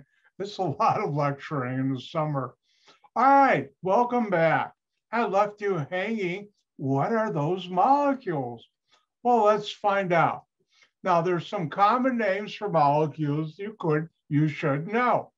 Let's look at formic acid. You should know the structure of formic acid is this molecule. And I guess the IUPAC name, which I have to think about because nobody ever uses it, would be methanoic acid, but everybody calls it formic acid. Now, how many of you out there have ever heard of the fire ants? Have you ever heard of fire ants? And those are ants that have a defensive weapon. I hope they stay out of Illinois. I think they're down south in Texas, Arizona. I don't know about it in Texas and maybe some other southern states. And they have a defensive weapon, which they spray at an animal or whoever is attacking them. And they're called fire ants because if you get that on you, you feel like you've just been burned by a fire, something hot. Now, what is that defensive weapon? It's a heated solution of water and formic acid. Now, I've never done this, unfortunately, in a lab. At the other school, I had a student get acid on his forearm. And why do they call that fire ants? That stuff, certain heated carboxylic acids will burn, damage your skin. And when it does that, they call it an acid burn because it gives the person who has it, and I had a student who did do this accidentally, feels like you've been burned very badly. And the damage to your skin afterward looks like somebody took a piece of hot metal and burned you. And that's why they call it an acid burn. And the fire ants use formic acid and hot water that they create in their body. How, I don't know, I'm not what's somebody who studies ants and insects, an insectologist, that's not right, but anyways, a scientist, a biologist who studies ants and other insects, and they create that defensive weapon. And you should know, if I ask on a test, draw the structure for formic acid, remember this is test 3, well, that's the structure. Now let's talk about acetic acid. The common name is ethanoic acid, which nobody ever uses. Everybody calls acetic acid. Now, the structure of acetic acid is this molecule. That's when R in a carboxylic acid is methyl. And I bet all of you have acetic acid in your house. No, I don't. I'd know if I had acetic acid. Well, you do. Because one place you find acetic acid, if you take about 4% acetic acid and about 96% water, mix them together, you get a homogeneous solution, same throughout. We have a name for that. Vinegar. Vinegar is just a dilute solution of acetic acid and water. And that gives it that tart taste, or sour taste, not tart, sour. I guess tart, you could use sour. And small carboxylic acids have sour taste to it. If you've ever done shots of vinegar, which I never have, any of you ever go to a party and do shots of vinegar? I doubt it. But if you taste vinegar, ooh, that's sour. And some ethnic dishes that are sweet and sour, they use vinegar to get the sour part. Now, if you're familiar with vinegar, there are different types. There's white vinegar, which is not named after me. And then there's things like champagne vinegar, wine vinegars. You can also get rice wine vinegar. If you've ever had rice wine vinegar, my favorite is the brand called Barucan. It's a really good Japanese. And they taste slightly different because other minor things in there that give it the taste, like apple cider vinegar, I really like. I have a gallon in my house always for cooking and things like, I make a lot of pickled vegetables with that, which are really good, dangerously good. If you've never had pickled onions, if you've never had pickled red peppers, you're missing a lot in life.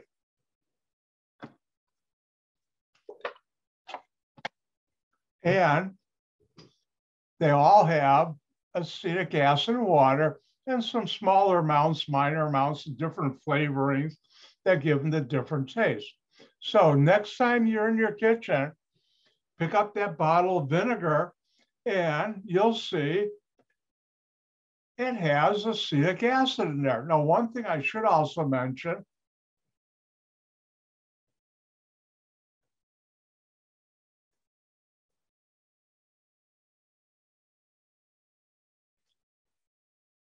if you look in your kitchen, if you have ketchup and mustard or mustard, if you also have relish, especially in Chicagoland, you know, the green relish that glows in the dark for your hot dogs, and super green stuff.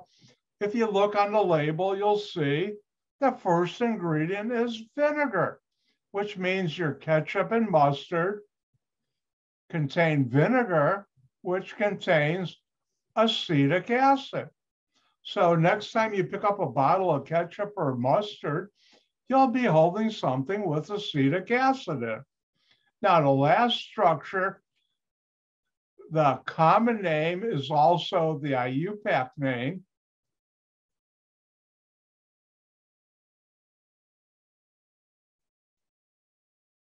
Because IUPAC in their infinite wisdom said, oh, benzoic acid, we're not going to change those organic chemists, because this has been called for eons benzoic acid. And benzoic acid is when the R group in a carboxylic acid is a benzene ring. So formic acid, R is hydrogen. That's fire ants. Acetic acid, and this one you really should know, really important. Hold on, I got to make a better arrow.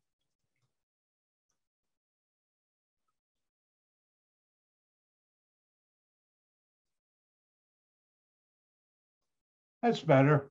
And that's acetic acid when R is methyl.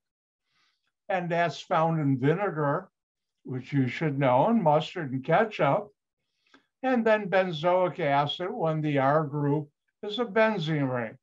And for acetic and formic, I'll never ask you what's the common name for a compound, but I will ask you draw the following. For benzoic acid, since that is the IUPAC name, I can ask you to give the IUPAC name for that or draw it. All right, next slide. I'm going to switch this screen off, switch the switch, click to off position. Will this be on test number 3? And we can have, remember there's a carbon here.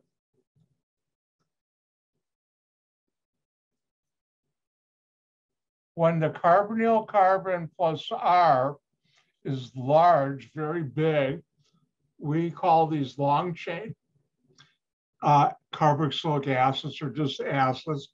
And later on, we'll talk about these, and they're also called fatty acids because you get them from fats and oils. And the switch is totally off. Lauric acid is 12 carbons. The carbonyl carbon plus R. Palmitic is 16.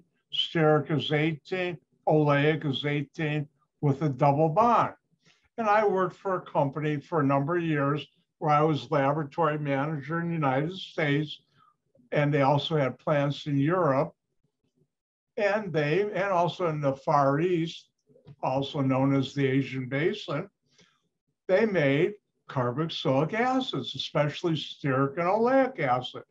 And the one plant we had here in Chicago and the research center there too, we made oleic and stearic acid to the tune of about a couple million pounds per week of each. Yep, million pounds of each. I'll talk more when we get into fats and oils about that. Now, switch is still off, but warning, warning, I'm going to talk about things you never thought Dr. White would talk about, but I'm talking about the organic chemistry part of it, not any moralistic part about it. I'm just talking this organic chemistry in our daily life. Now, how many of you ever worked out real hard? All of a sudden you get that burning sensation in your muscles from working out too much. And if you ever saw the movie Running Man with Arnold Schwarzenegger, his line was there, no pain, no gain, which I guess some people used to think when you work out, if you don't feel any pain, you're not going to build up the muscle. Don't know if that's true. Well, what's that pain? What's causing that pain in your muscle? Well, it's a carboxylic acid, and it's lactic acid. The switch is totally off. I'll never ask you what's the structure of lactic acid, but since it's in our body makes this, and I guess from what I've been told long ago from a physical therapist when I was going to one for problems I was having, that when you get that, that's your body's way of saying stop. Mother Nature stop sign. Now, lactic acid causes that. Notice lactic acid has two functional groups. Now, this is one way of writing a carboxylic acid.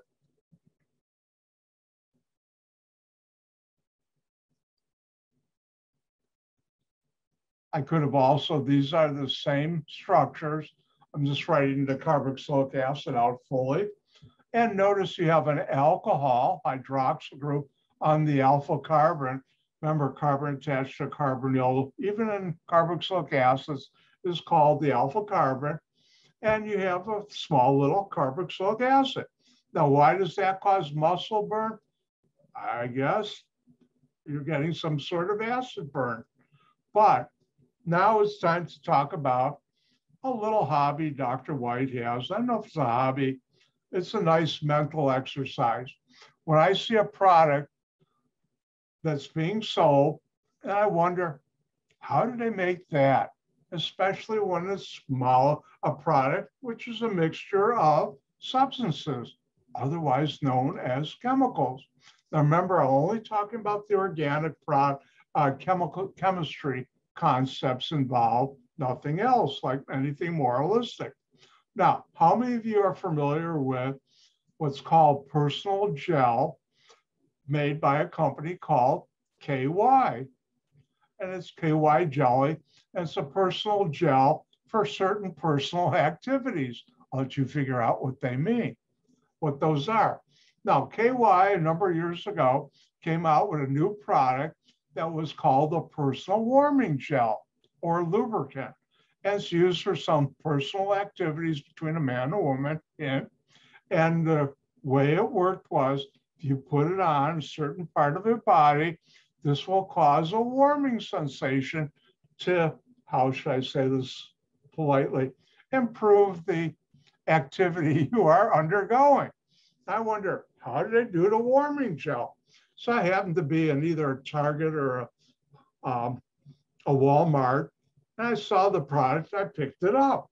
I looked at the label, and Dr. White's an organic chemist, and I know organic chemistry. Nah, that's not going to do anything. Ooh, and guess what was in there? Lactic acid. And what it was doing was they put a tiny amount in there, and it was giving you a very mild acid burn on parts where I don't think you'd ever want an acid burn, but after a while, they changed the formulation and replaced it with a very long chain or high molecular weight alcohol. And what happens is the moisture on your skin interacts with the alcohol, those long chain ones, and that causes what's called heat of hydration by forming hydrogen bonds.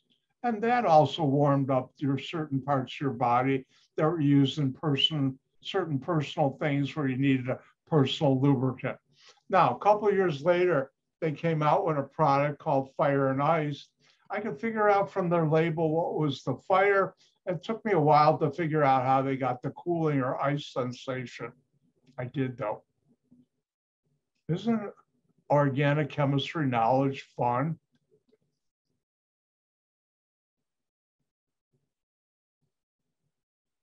So that's lactic acid. Let's talk about another carboxylic acid Mother Nature has made, and that's citric acid. Remember, switches off. This won't be on a test. And citric acid, the way my software wrote it, is this way. I could write it this way.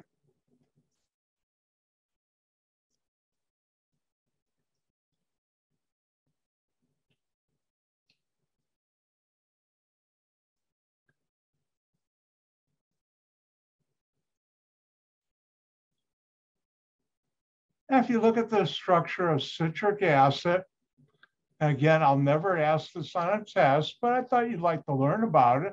It has not only 1, 2, but 3 carboxylic acids in there.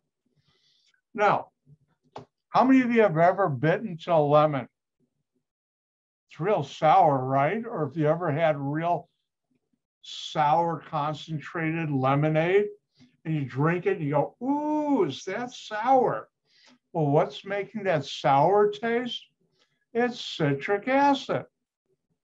And that's because it's a small molecule, low molecular weight, and it's got not 1, not 2, but 3 carboxylic acids. And that's the molecule in lemons that causes the sour taste. Now, if you've ever tasted limes, it's got a sour taste, but less sour than lemons. Why? Because it has less citric acid in there. So citric acid, by the way, you can buy as a white solid. And if I had the right credit line, had my own company, I could order 50,000 pounds of citric acid delivered to my company. Now, how many of you are familiar with Halloween? By the way, remember Halloween's coming up. Don't forget to get the good candy, like Kit Kat or Nestle's Crunch, my favorites. Oh, I just thought of something sad. If we were face to face, since Halloween doesn't occur on a day, I think it's Sunday this year, when we have class, the first class after Halloween, I bring everybody enough candy so you'll get a couple pieces of candy. And I think I told you, I do Halloween candy by my golden rule of Halloween. And that is, I don't give to people Halloween candy that I wouldn't want for myself, which means I usually bring Kit Kats or Nestle Crunch. That's the best Halloween. Now, how many of you are familiar in the last about 10 years, there's been a trend in children's candy that the more sour it is, the more the young kids like it. I don't like that stuff. No, not my thing. But they must be selling a lot of it. And how do they make it? They make the candy and they just put in a lot of citric acid. And they don't squeeze it from lemons or limes. They make it in a plant, chemical plant. And that's citric acid. Switch is still off. Some physical properties of carboxylic acids. Notice Dr. White's a lazy organic chemist. I didn't even put the word carboxylic there. I should have. And the lower carboxylic acids, a lot of them have sharp, unpleasant odors, lower molecular weight. For low MW means molecular weight. They have a sour taste. They're polar. I'll teach more about that later in the semester. That means they're soluble in water to some extent. and higher boiling points they have because they can hydrogen bond. And like I said, the lower molecular weight are soluble. Now, what do I mean by sharp, unpleasant odors? One lab I managed, a chemist dropped the bottle, and this is a liquid at room temperature, of this molecule.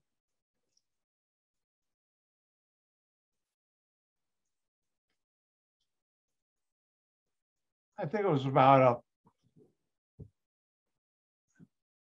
a pint bottle or half a quart, maybe a little more than a pint, and got all over this floor.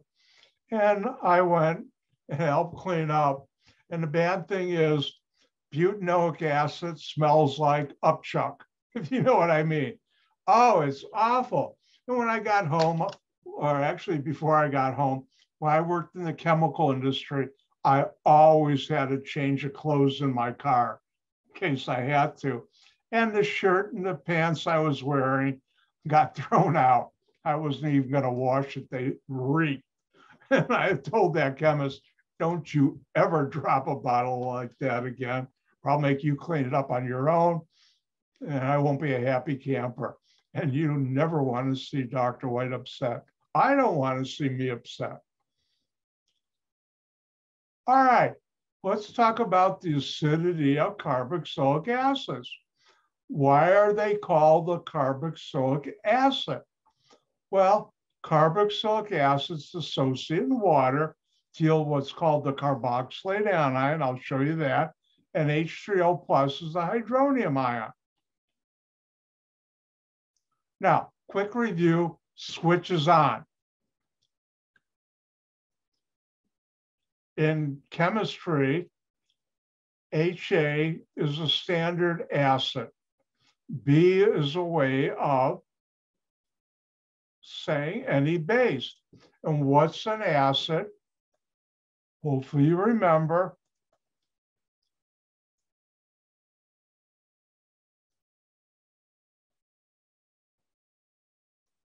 An acid is a proton donor. What's a proton? H plus. So anything that you call an acid is a proton donor. It gives up H plus. Sort of like, I'm an acid, here, take my H plus. If I'm a strong acid, I don't even ask, I just give it to you. Well, carboxylic acids are acids. And this is my acidic proton. And notice in water, this goes to water to form the hydronium ion, and this is called the carboxylate. If I could spell it right. Carboxylate anion. And later on, I'll talk more about carboxylate anions. And as I said, this is called the carboxylic acid because an acid is a proton donor, and the proton that is donated is that hydrogen on the oxygen. Now, what makes a carboxylic acid acidic? And I have a note to myself, note the acidity of ethanol versus acetic acid. So let's try that. Here we have ethanol, and the equilibrium for this is this. It really doesn't go to this.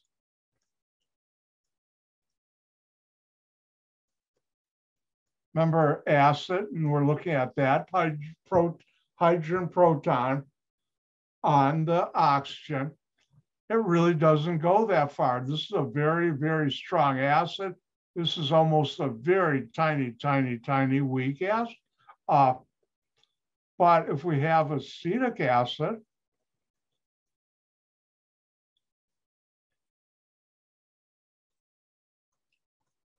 now the equilibrium is more to the right. Now, why does this happen? And that's because of resonance. The more resonance structures you can draw of something, the more stable it is. So this electrons can go there, this can go there, and I can draw another resonance structure. And you haven't flipped it over. These are separate and they exist at the same time. And that makes this more stable. Therefore, it's going to go more to this side, give up more of this. And that's why carboxylic acids are acidic and alcohols are not. The effective resonance stabilization of the carboxylate anion. I won't ask that on test, but at least now you know why. For those reading the book, chapter 10, part 5, I'm skipping. All right, let's talk about if you take an acid and base. This is a straight acid-base neutralization reaction, and you get a salt. Well, if you take carboxylic acid, I'm going to change this.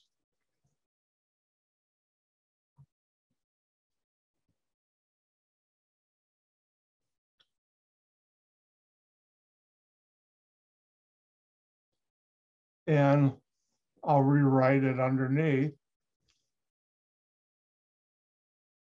Where M can be sodium, potassium, or lithium. Actually, can be other things, and this is going to be M plus O minus carbonyl. And therefore, if I take a carboxylic acid and react it with a base, MOH, like any sodium hydroxide, potassium hydroxide, or lithium hydroxide, I get a carboxylate anion. I'll try and spell it correctly this time.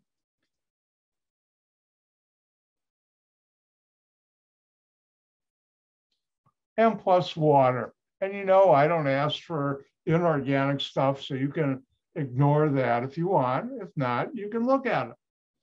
So this is how you make a carboxylate anion.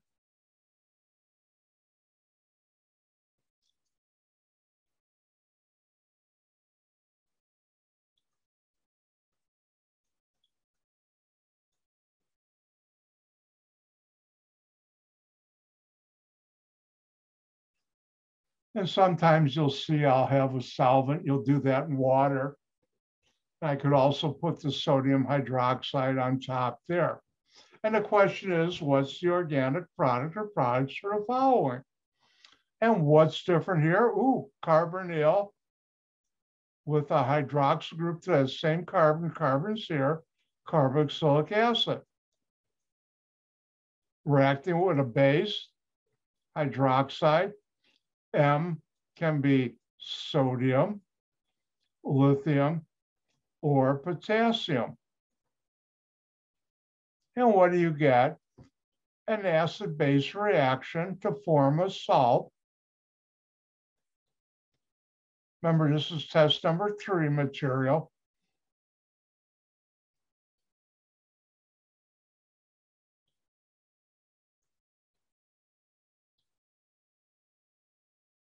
Oh, one thing, Dr. White has a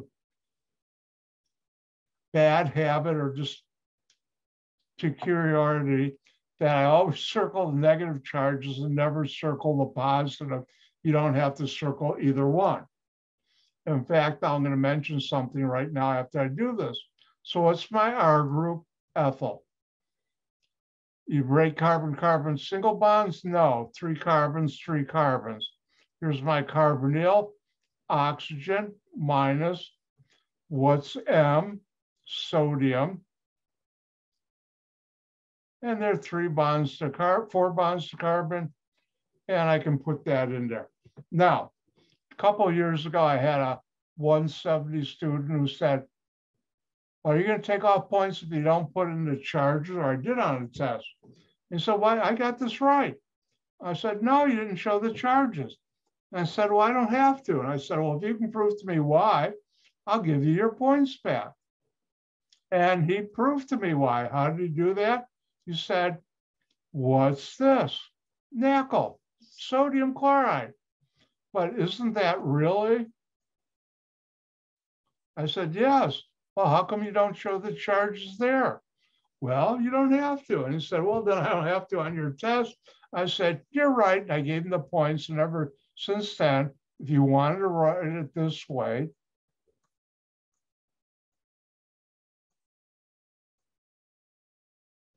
I'll accept it and give you full credit, but good habits I don't break, and I'll always show the charges.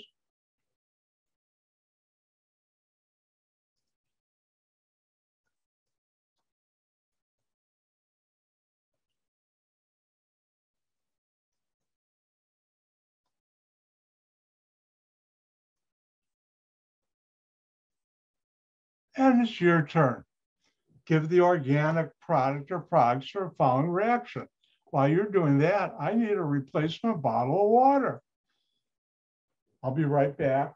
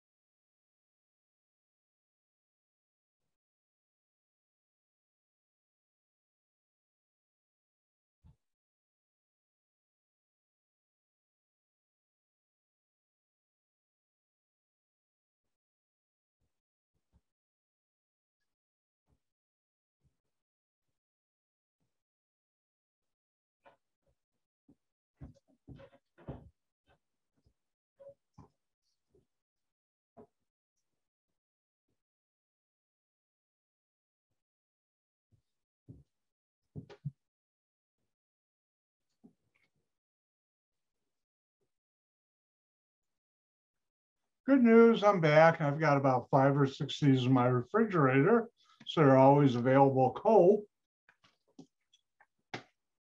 If we had been in ECC face-to-face outside our classroom where I teach 170, about 10 feet away from the door is a drinking fountain.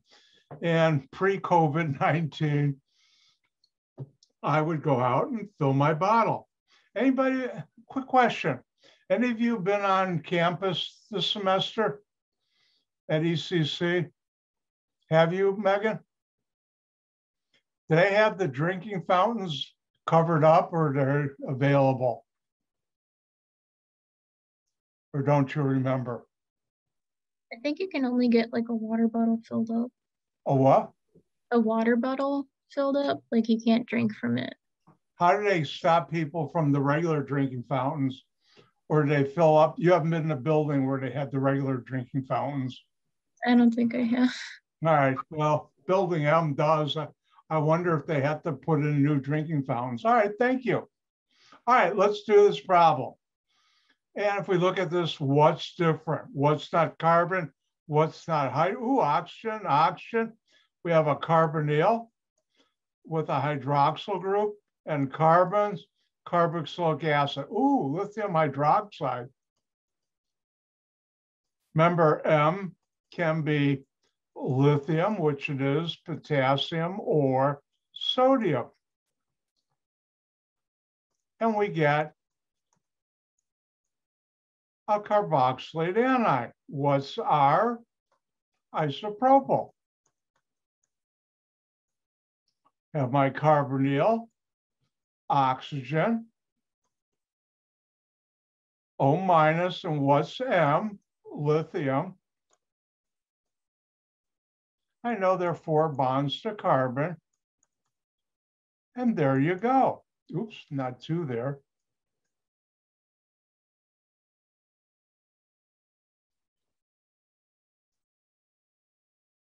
There we go. Oh, let's do one more. On test 3, like test 2, I'll have a couple of synthesis.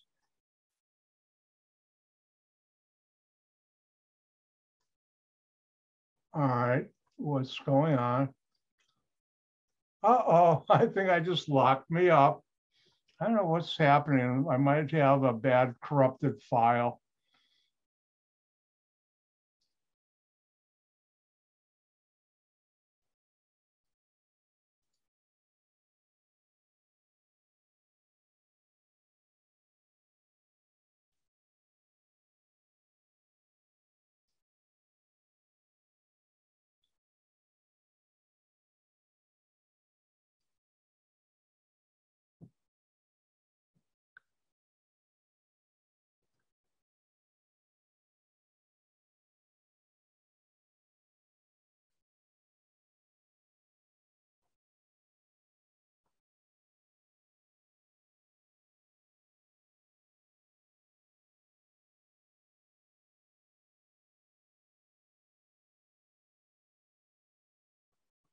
All right, sorry about that.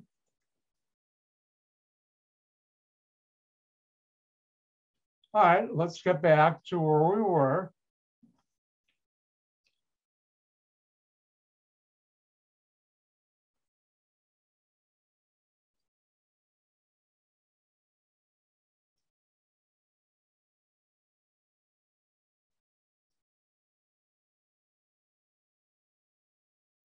What would you react with NaOH, sodium hydroxide, to make that molecule?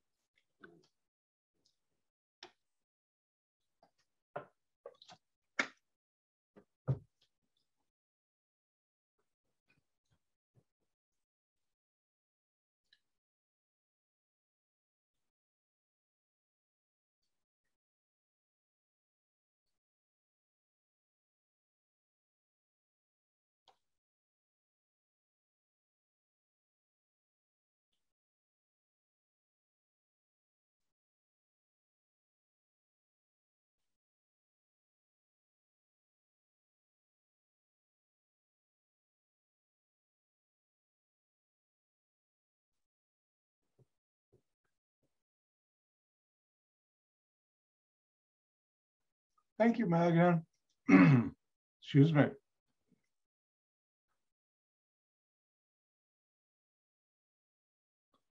And Joe, thank you. Everybody done? Thank you. All right. What's different here? Well, benzene ring, but that's not going to react with sodium hydroxide. So I'm going to just call that R. Oh, I got a carbonyl, oxygen, O minus, and a cation, Na plus, which I'll do this.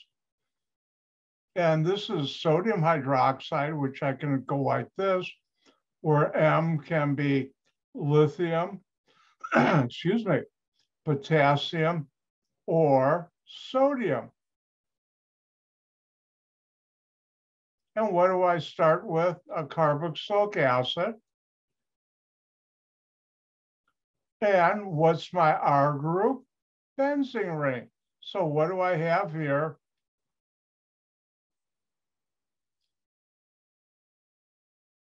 Benzoic acid. So if you react this with this, you'll get this carboxylate anion. Now, one of the things I've been doing more and more this semester now is saying or answering the question, why am I learning this stuff? And the obvious answer is you want to get into a program or school like nursing or dietitian, and you need a good grade in organic chemistry. But why learn this? Well, it turns out this molecule you just made has a name, and I have a slide later on, but the name of it is, I'll teach you later on how to get this name.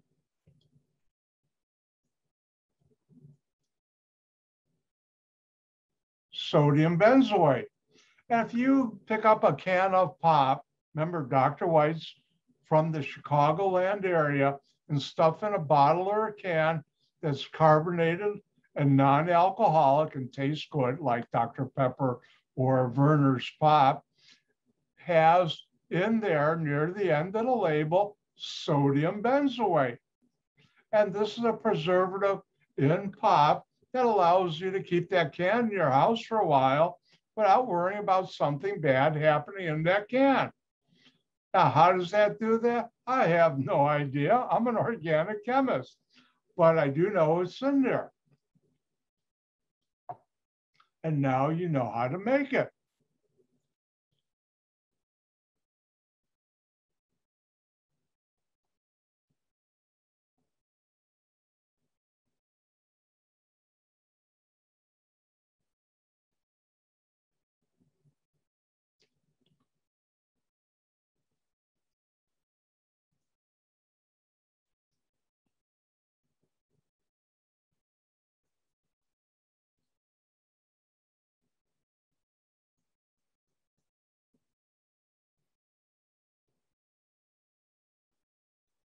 All right. Now, this is a reaction of an acid and a base. Remember, carboxylic acid is an acid. Sodium hydroxide, lithium hydroxide is a base. And technically, actually, not more than technically, this is a salt. A carboxylate anion is a salt. Let's look at a very special base.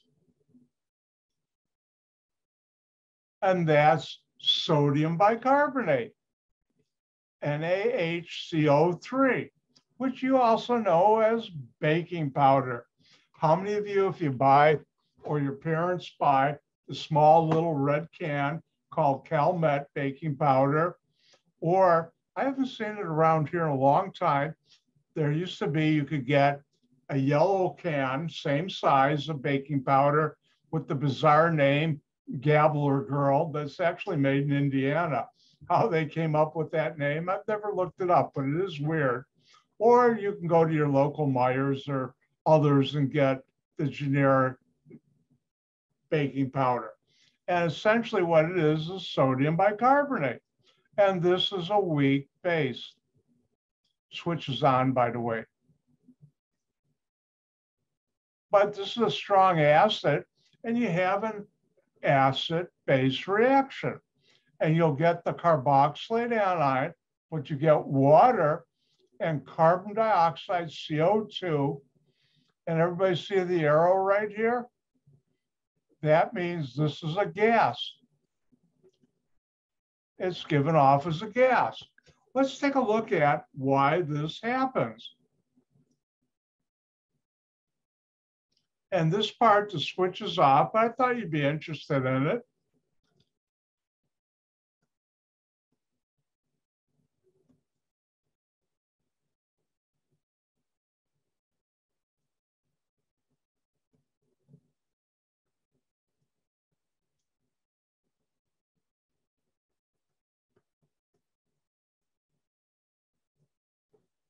Well, this is an acid, but what's the structure of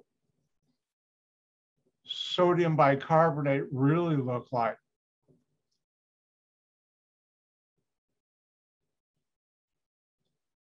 This. And when that reacts, it transfers a proton to make this plus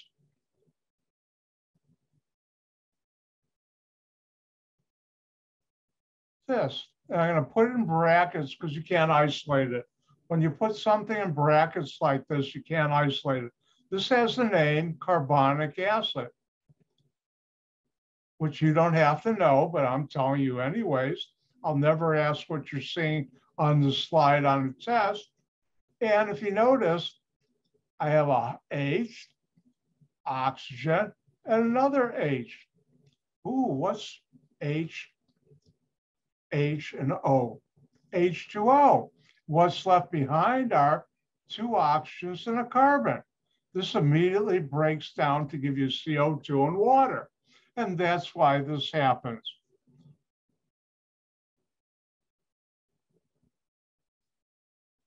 So let's try this out.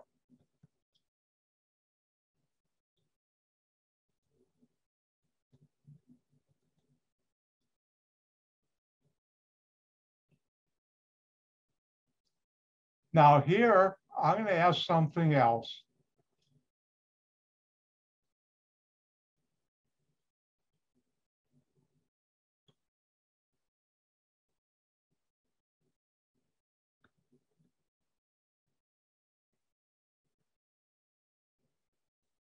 And now I'd ask you to give all products for the following. And I'm going to do this one first. What do we have here? Carboxylic acid, sodium bicarbonate.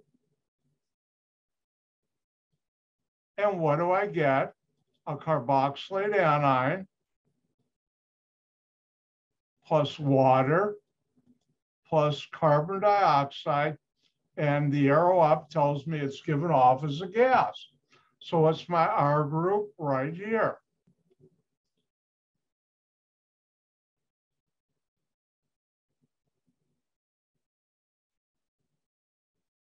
So I'll get this carboxylate anion plus water plus CO2 given off as a gas.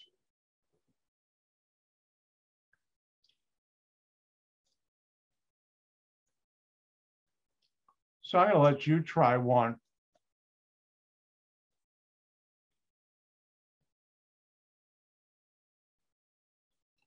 And again, give all the product or products for the following reaction.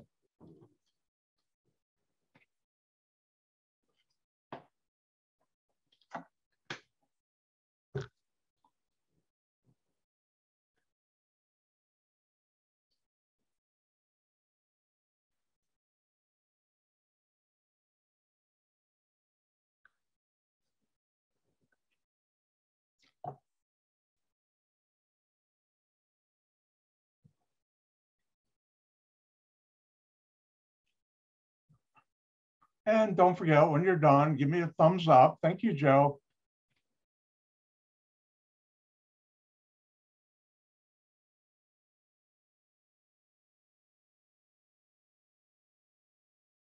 All right, everybody's done. So what do I have here? Ooh, carbonyl hydroxy group and carbons. I have a carboxylic acid. Ooh, I have sodium bicarbonate, baking powder, and I get a carboxylate anion plus water plus CO2. And what's my R group? Methyl. So I'll get this carboxylate anion plus water plus carbon dioxide given off as a gas. Does anybody see the significance of this reaction or something about this reaction?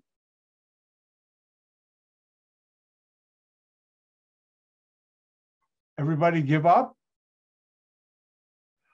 Well, what's this molecule right here? Acetic acid.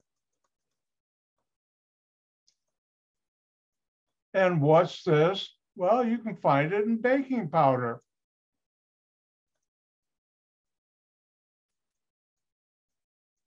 And if I look at the clock, I may go a minute or two over, but it'll be worth it. It's time for a story from Dr. White. When I was about 6 or 7, my father was already getting me interested in chemistry. I wonder why I became a chemist. I don't know. But anyways, back then, when I was about 6 or 7, the big thing in the United States was the space race with the Soviet Union, the evil communists. And everything little boys wanted and toys and anything were space and rocket ship related. Now, they had this product that was a cylinder that had a cap that had 3 fins, and inside the cylinder were these little spheres of the most awful candy you ever tasted. And these things cost 1 cent. Back then, that was still a lot of money, not really. And how awful was that? Well, if you gave it to a kid, and like I did, my friends would, we'd take the top off with the candy in there, find a garbage can, dump it out, put the cap back on. Now you had a rocket ship to play with. What did my father teach me? Which I taught my other friends. Other friends thought my father was really cool, and he was. If you take the cap off, this part, invert it, it was about 2 inches long, not that diameter, big of it. It's a little test tube. If you put in some vinegar,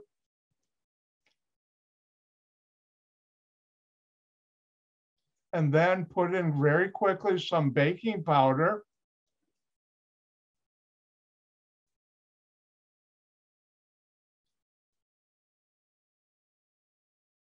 slam the cap back on.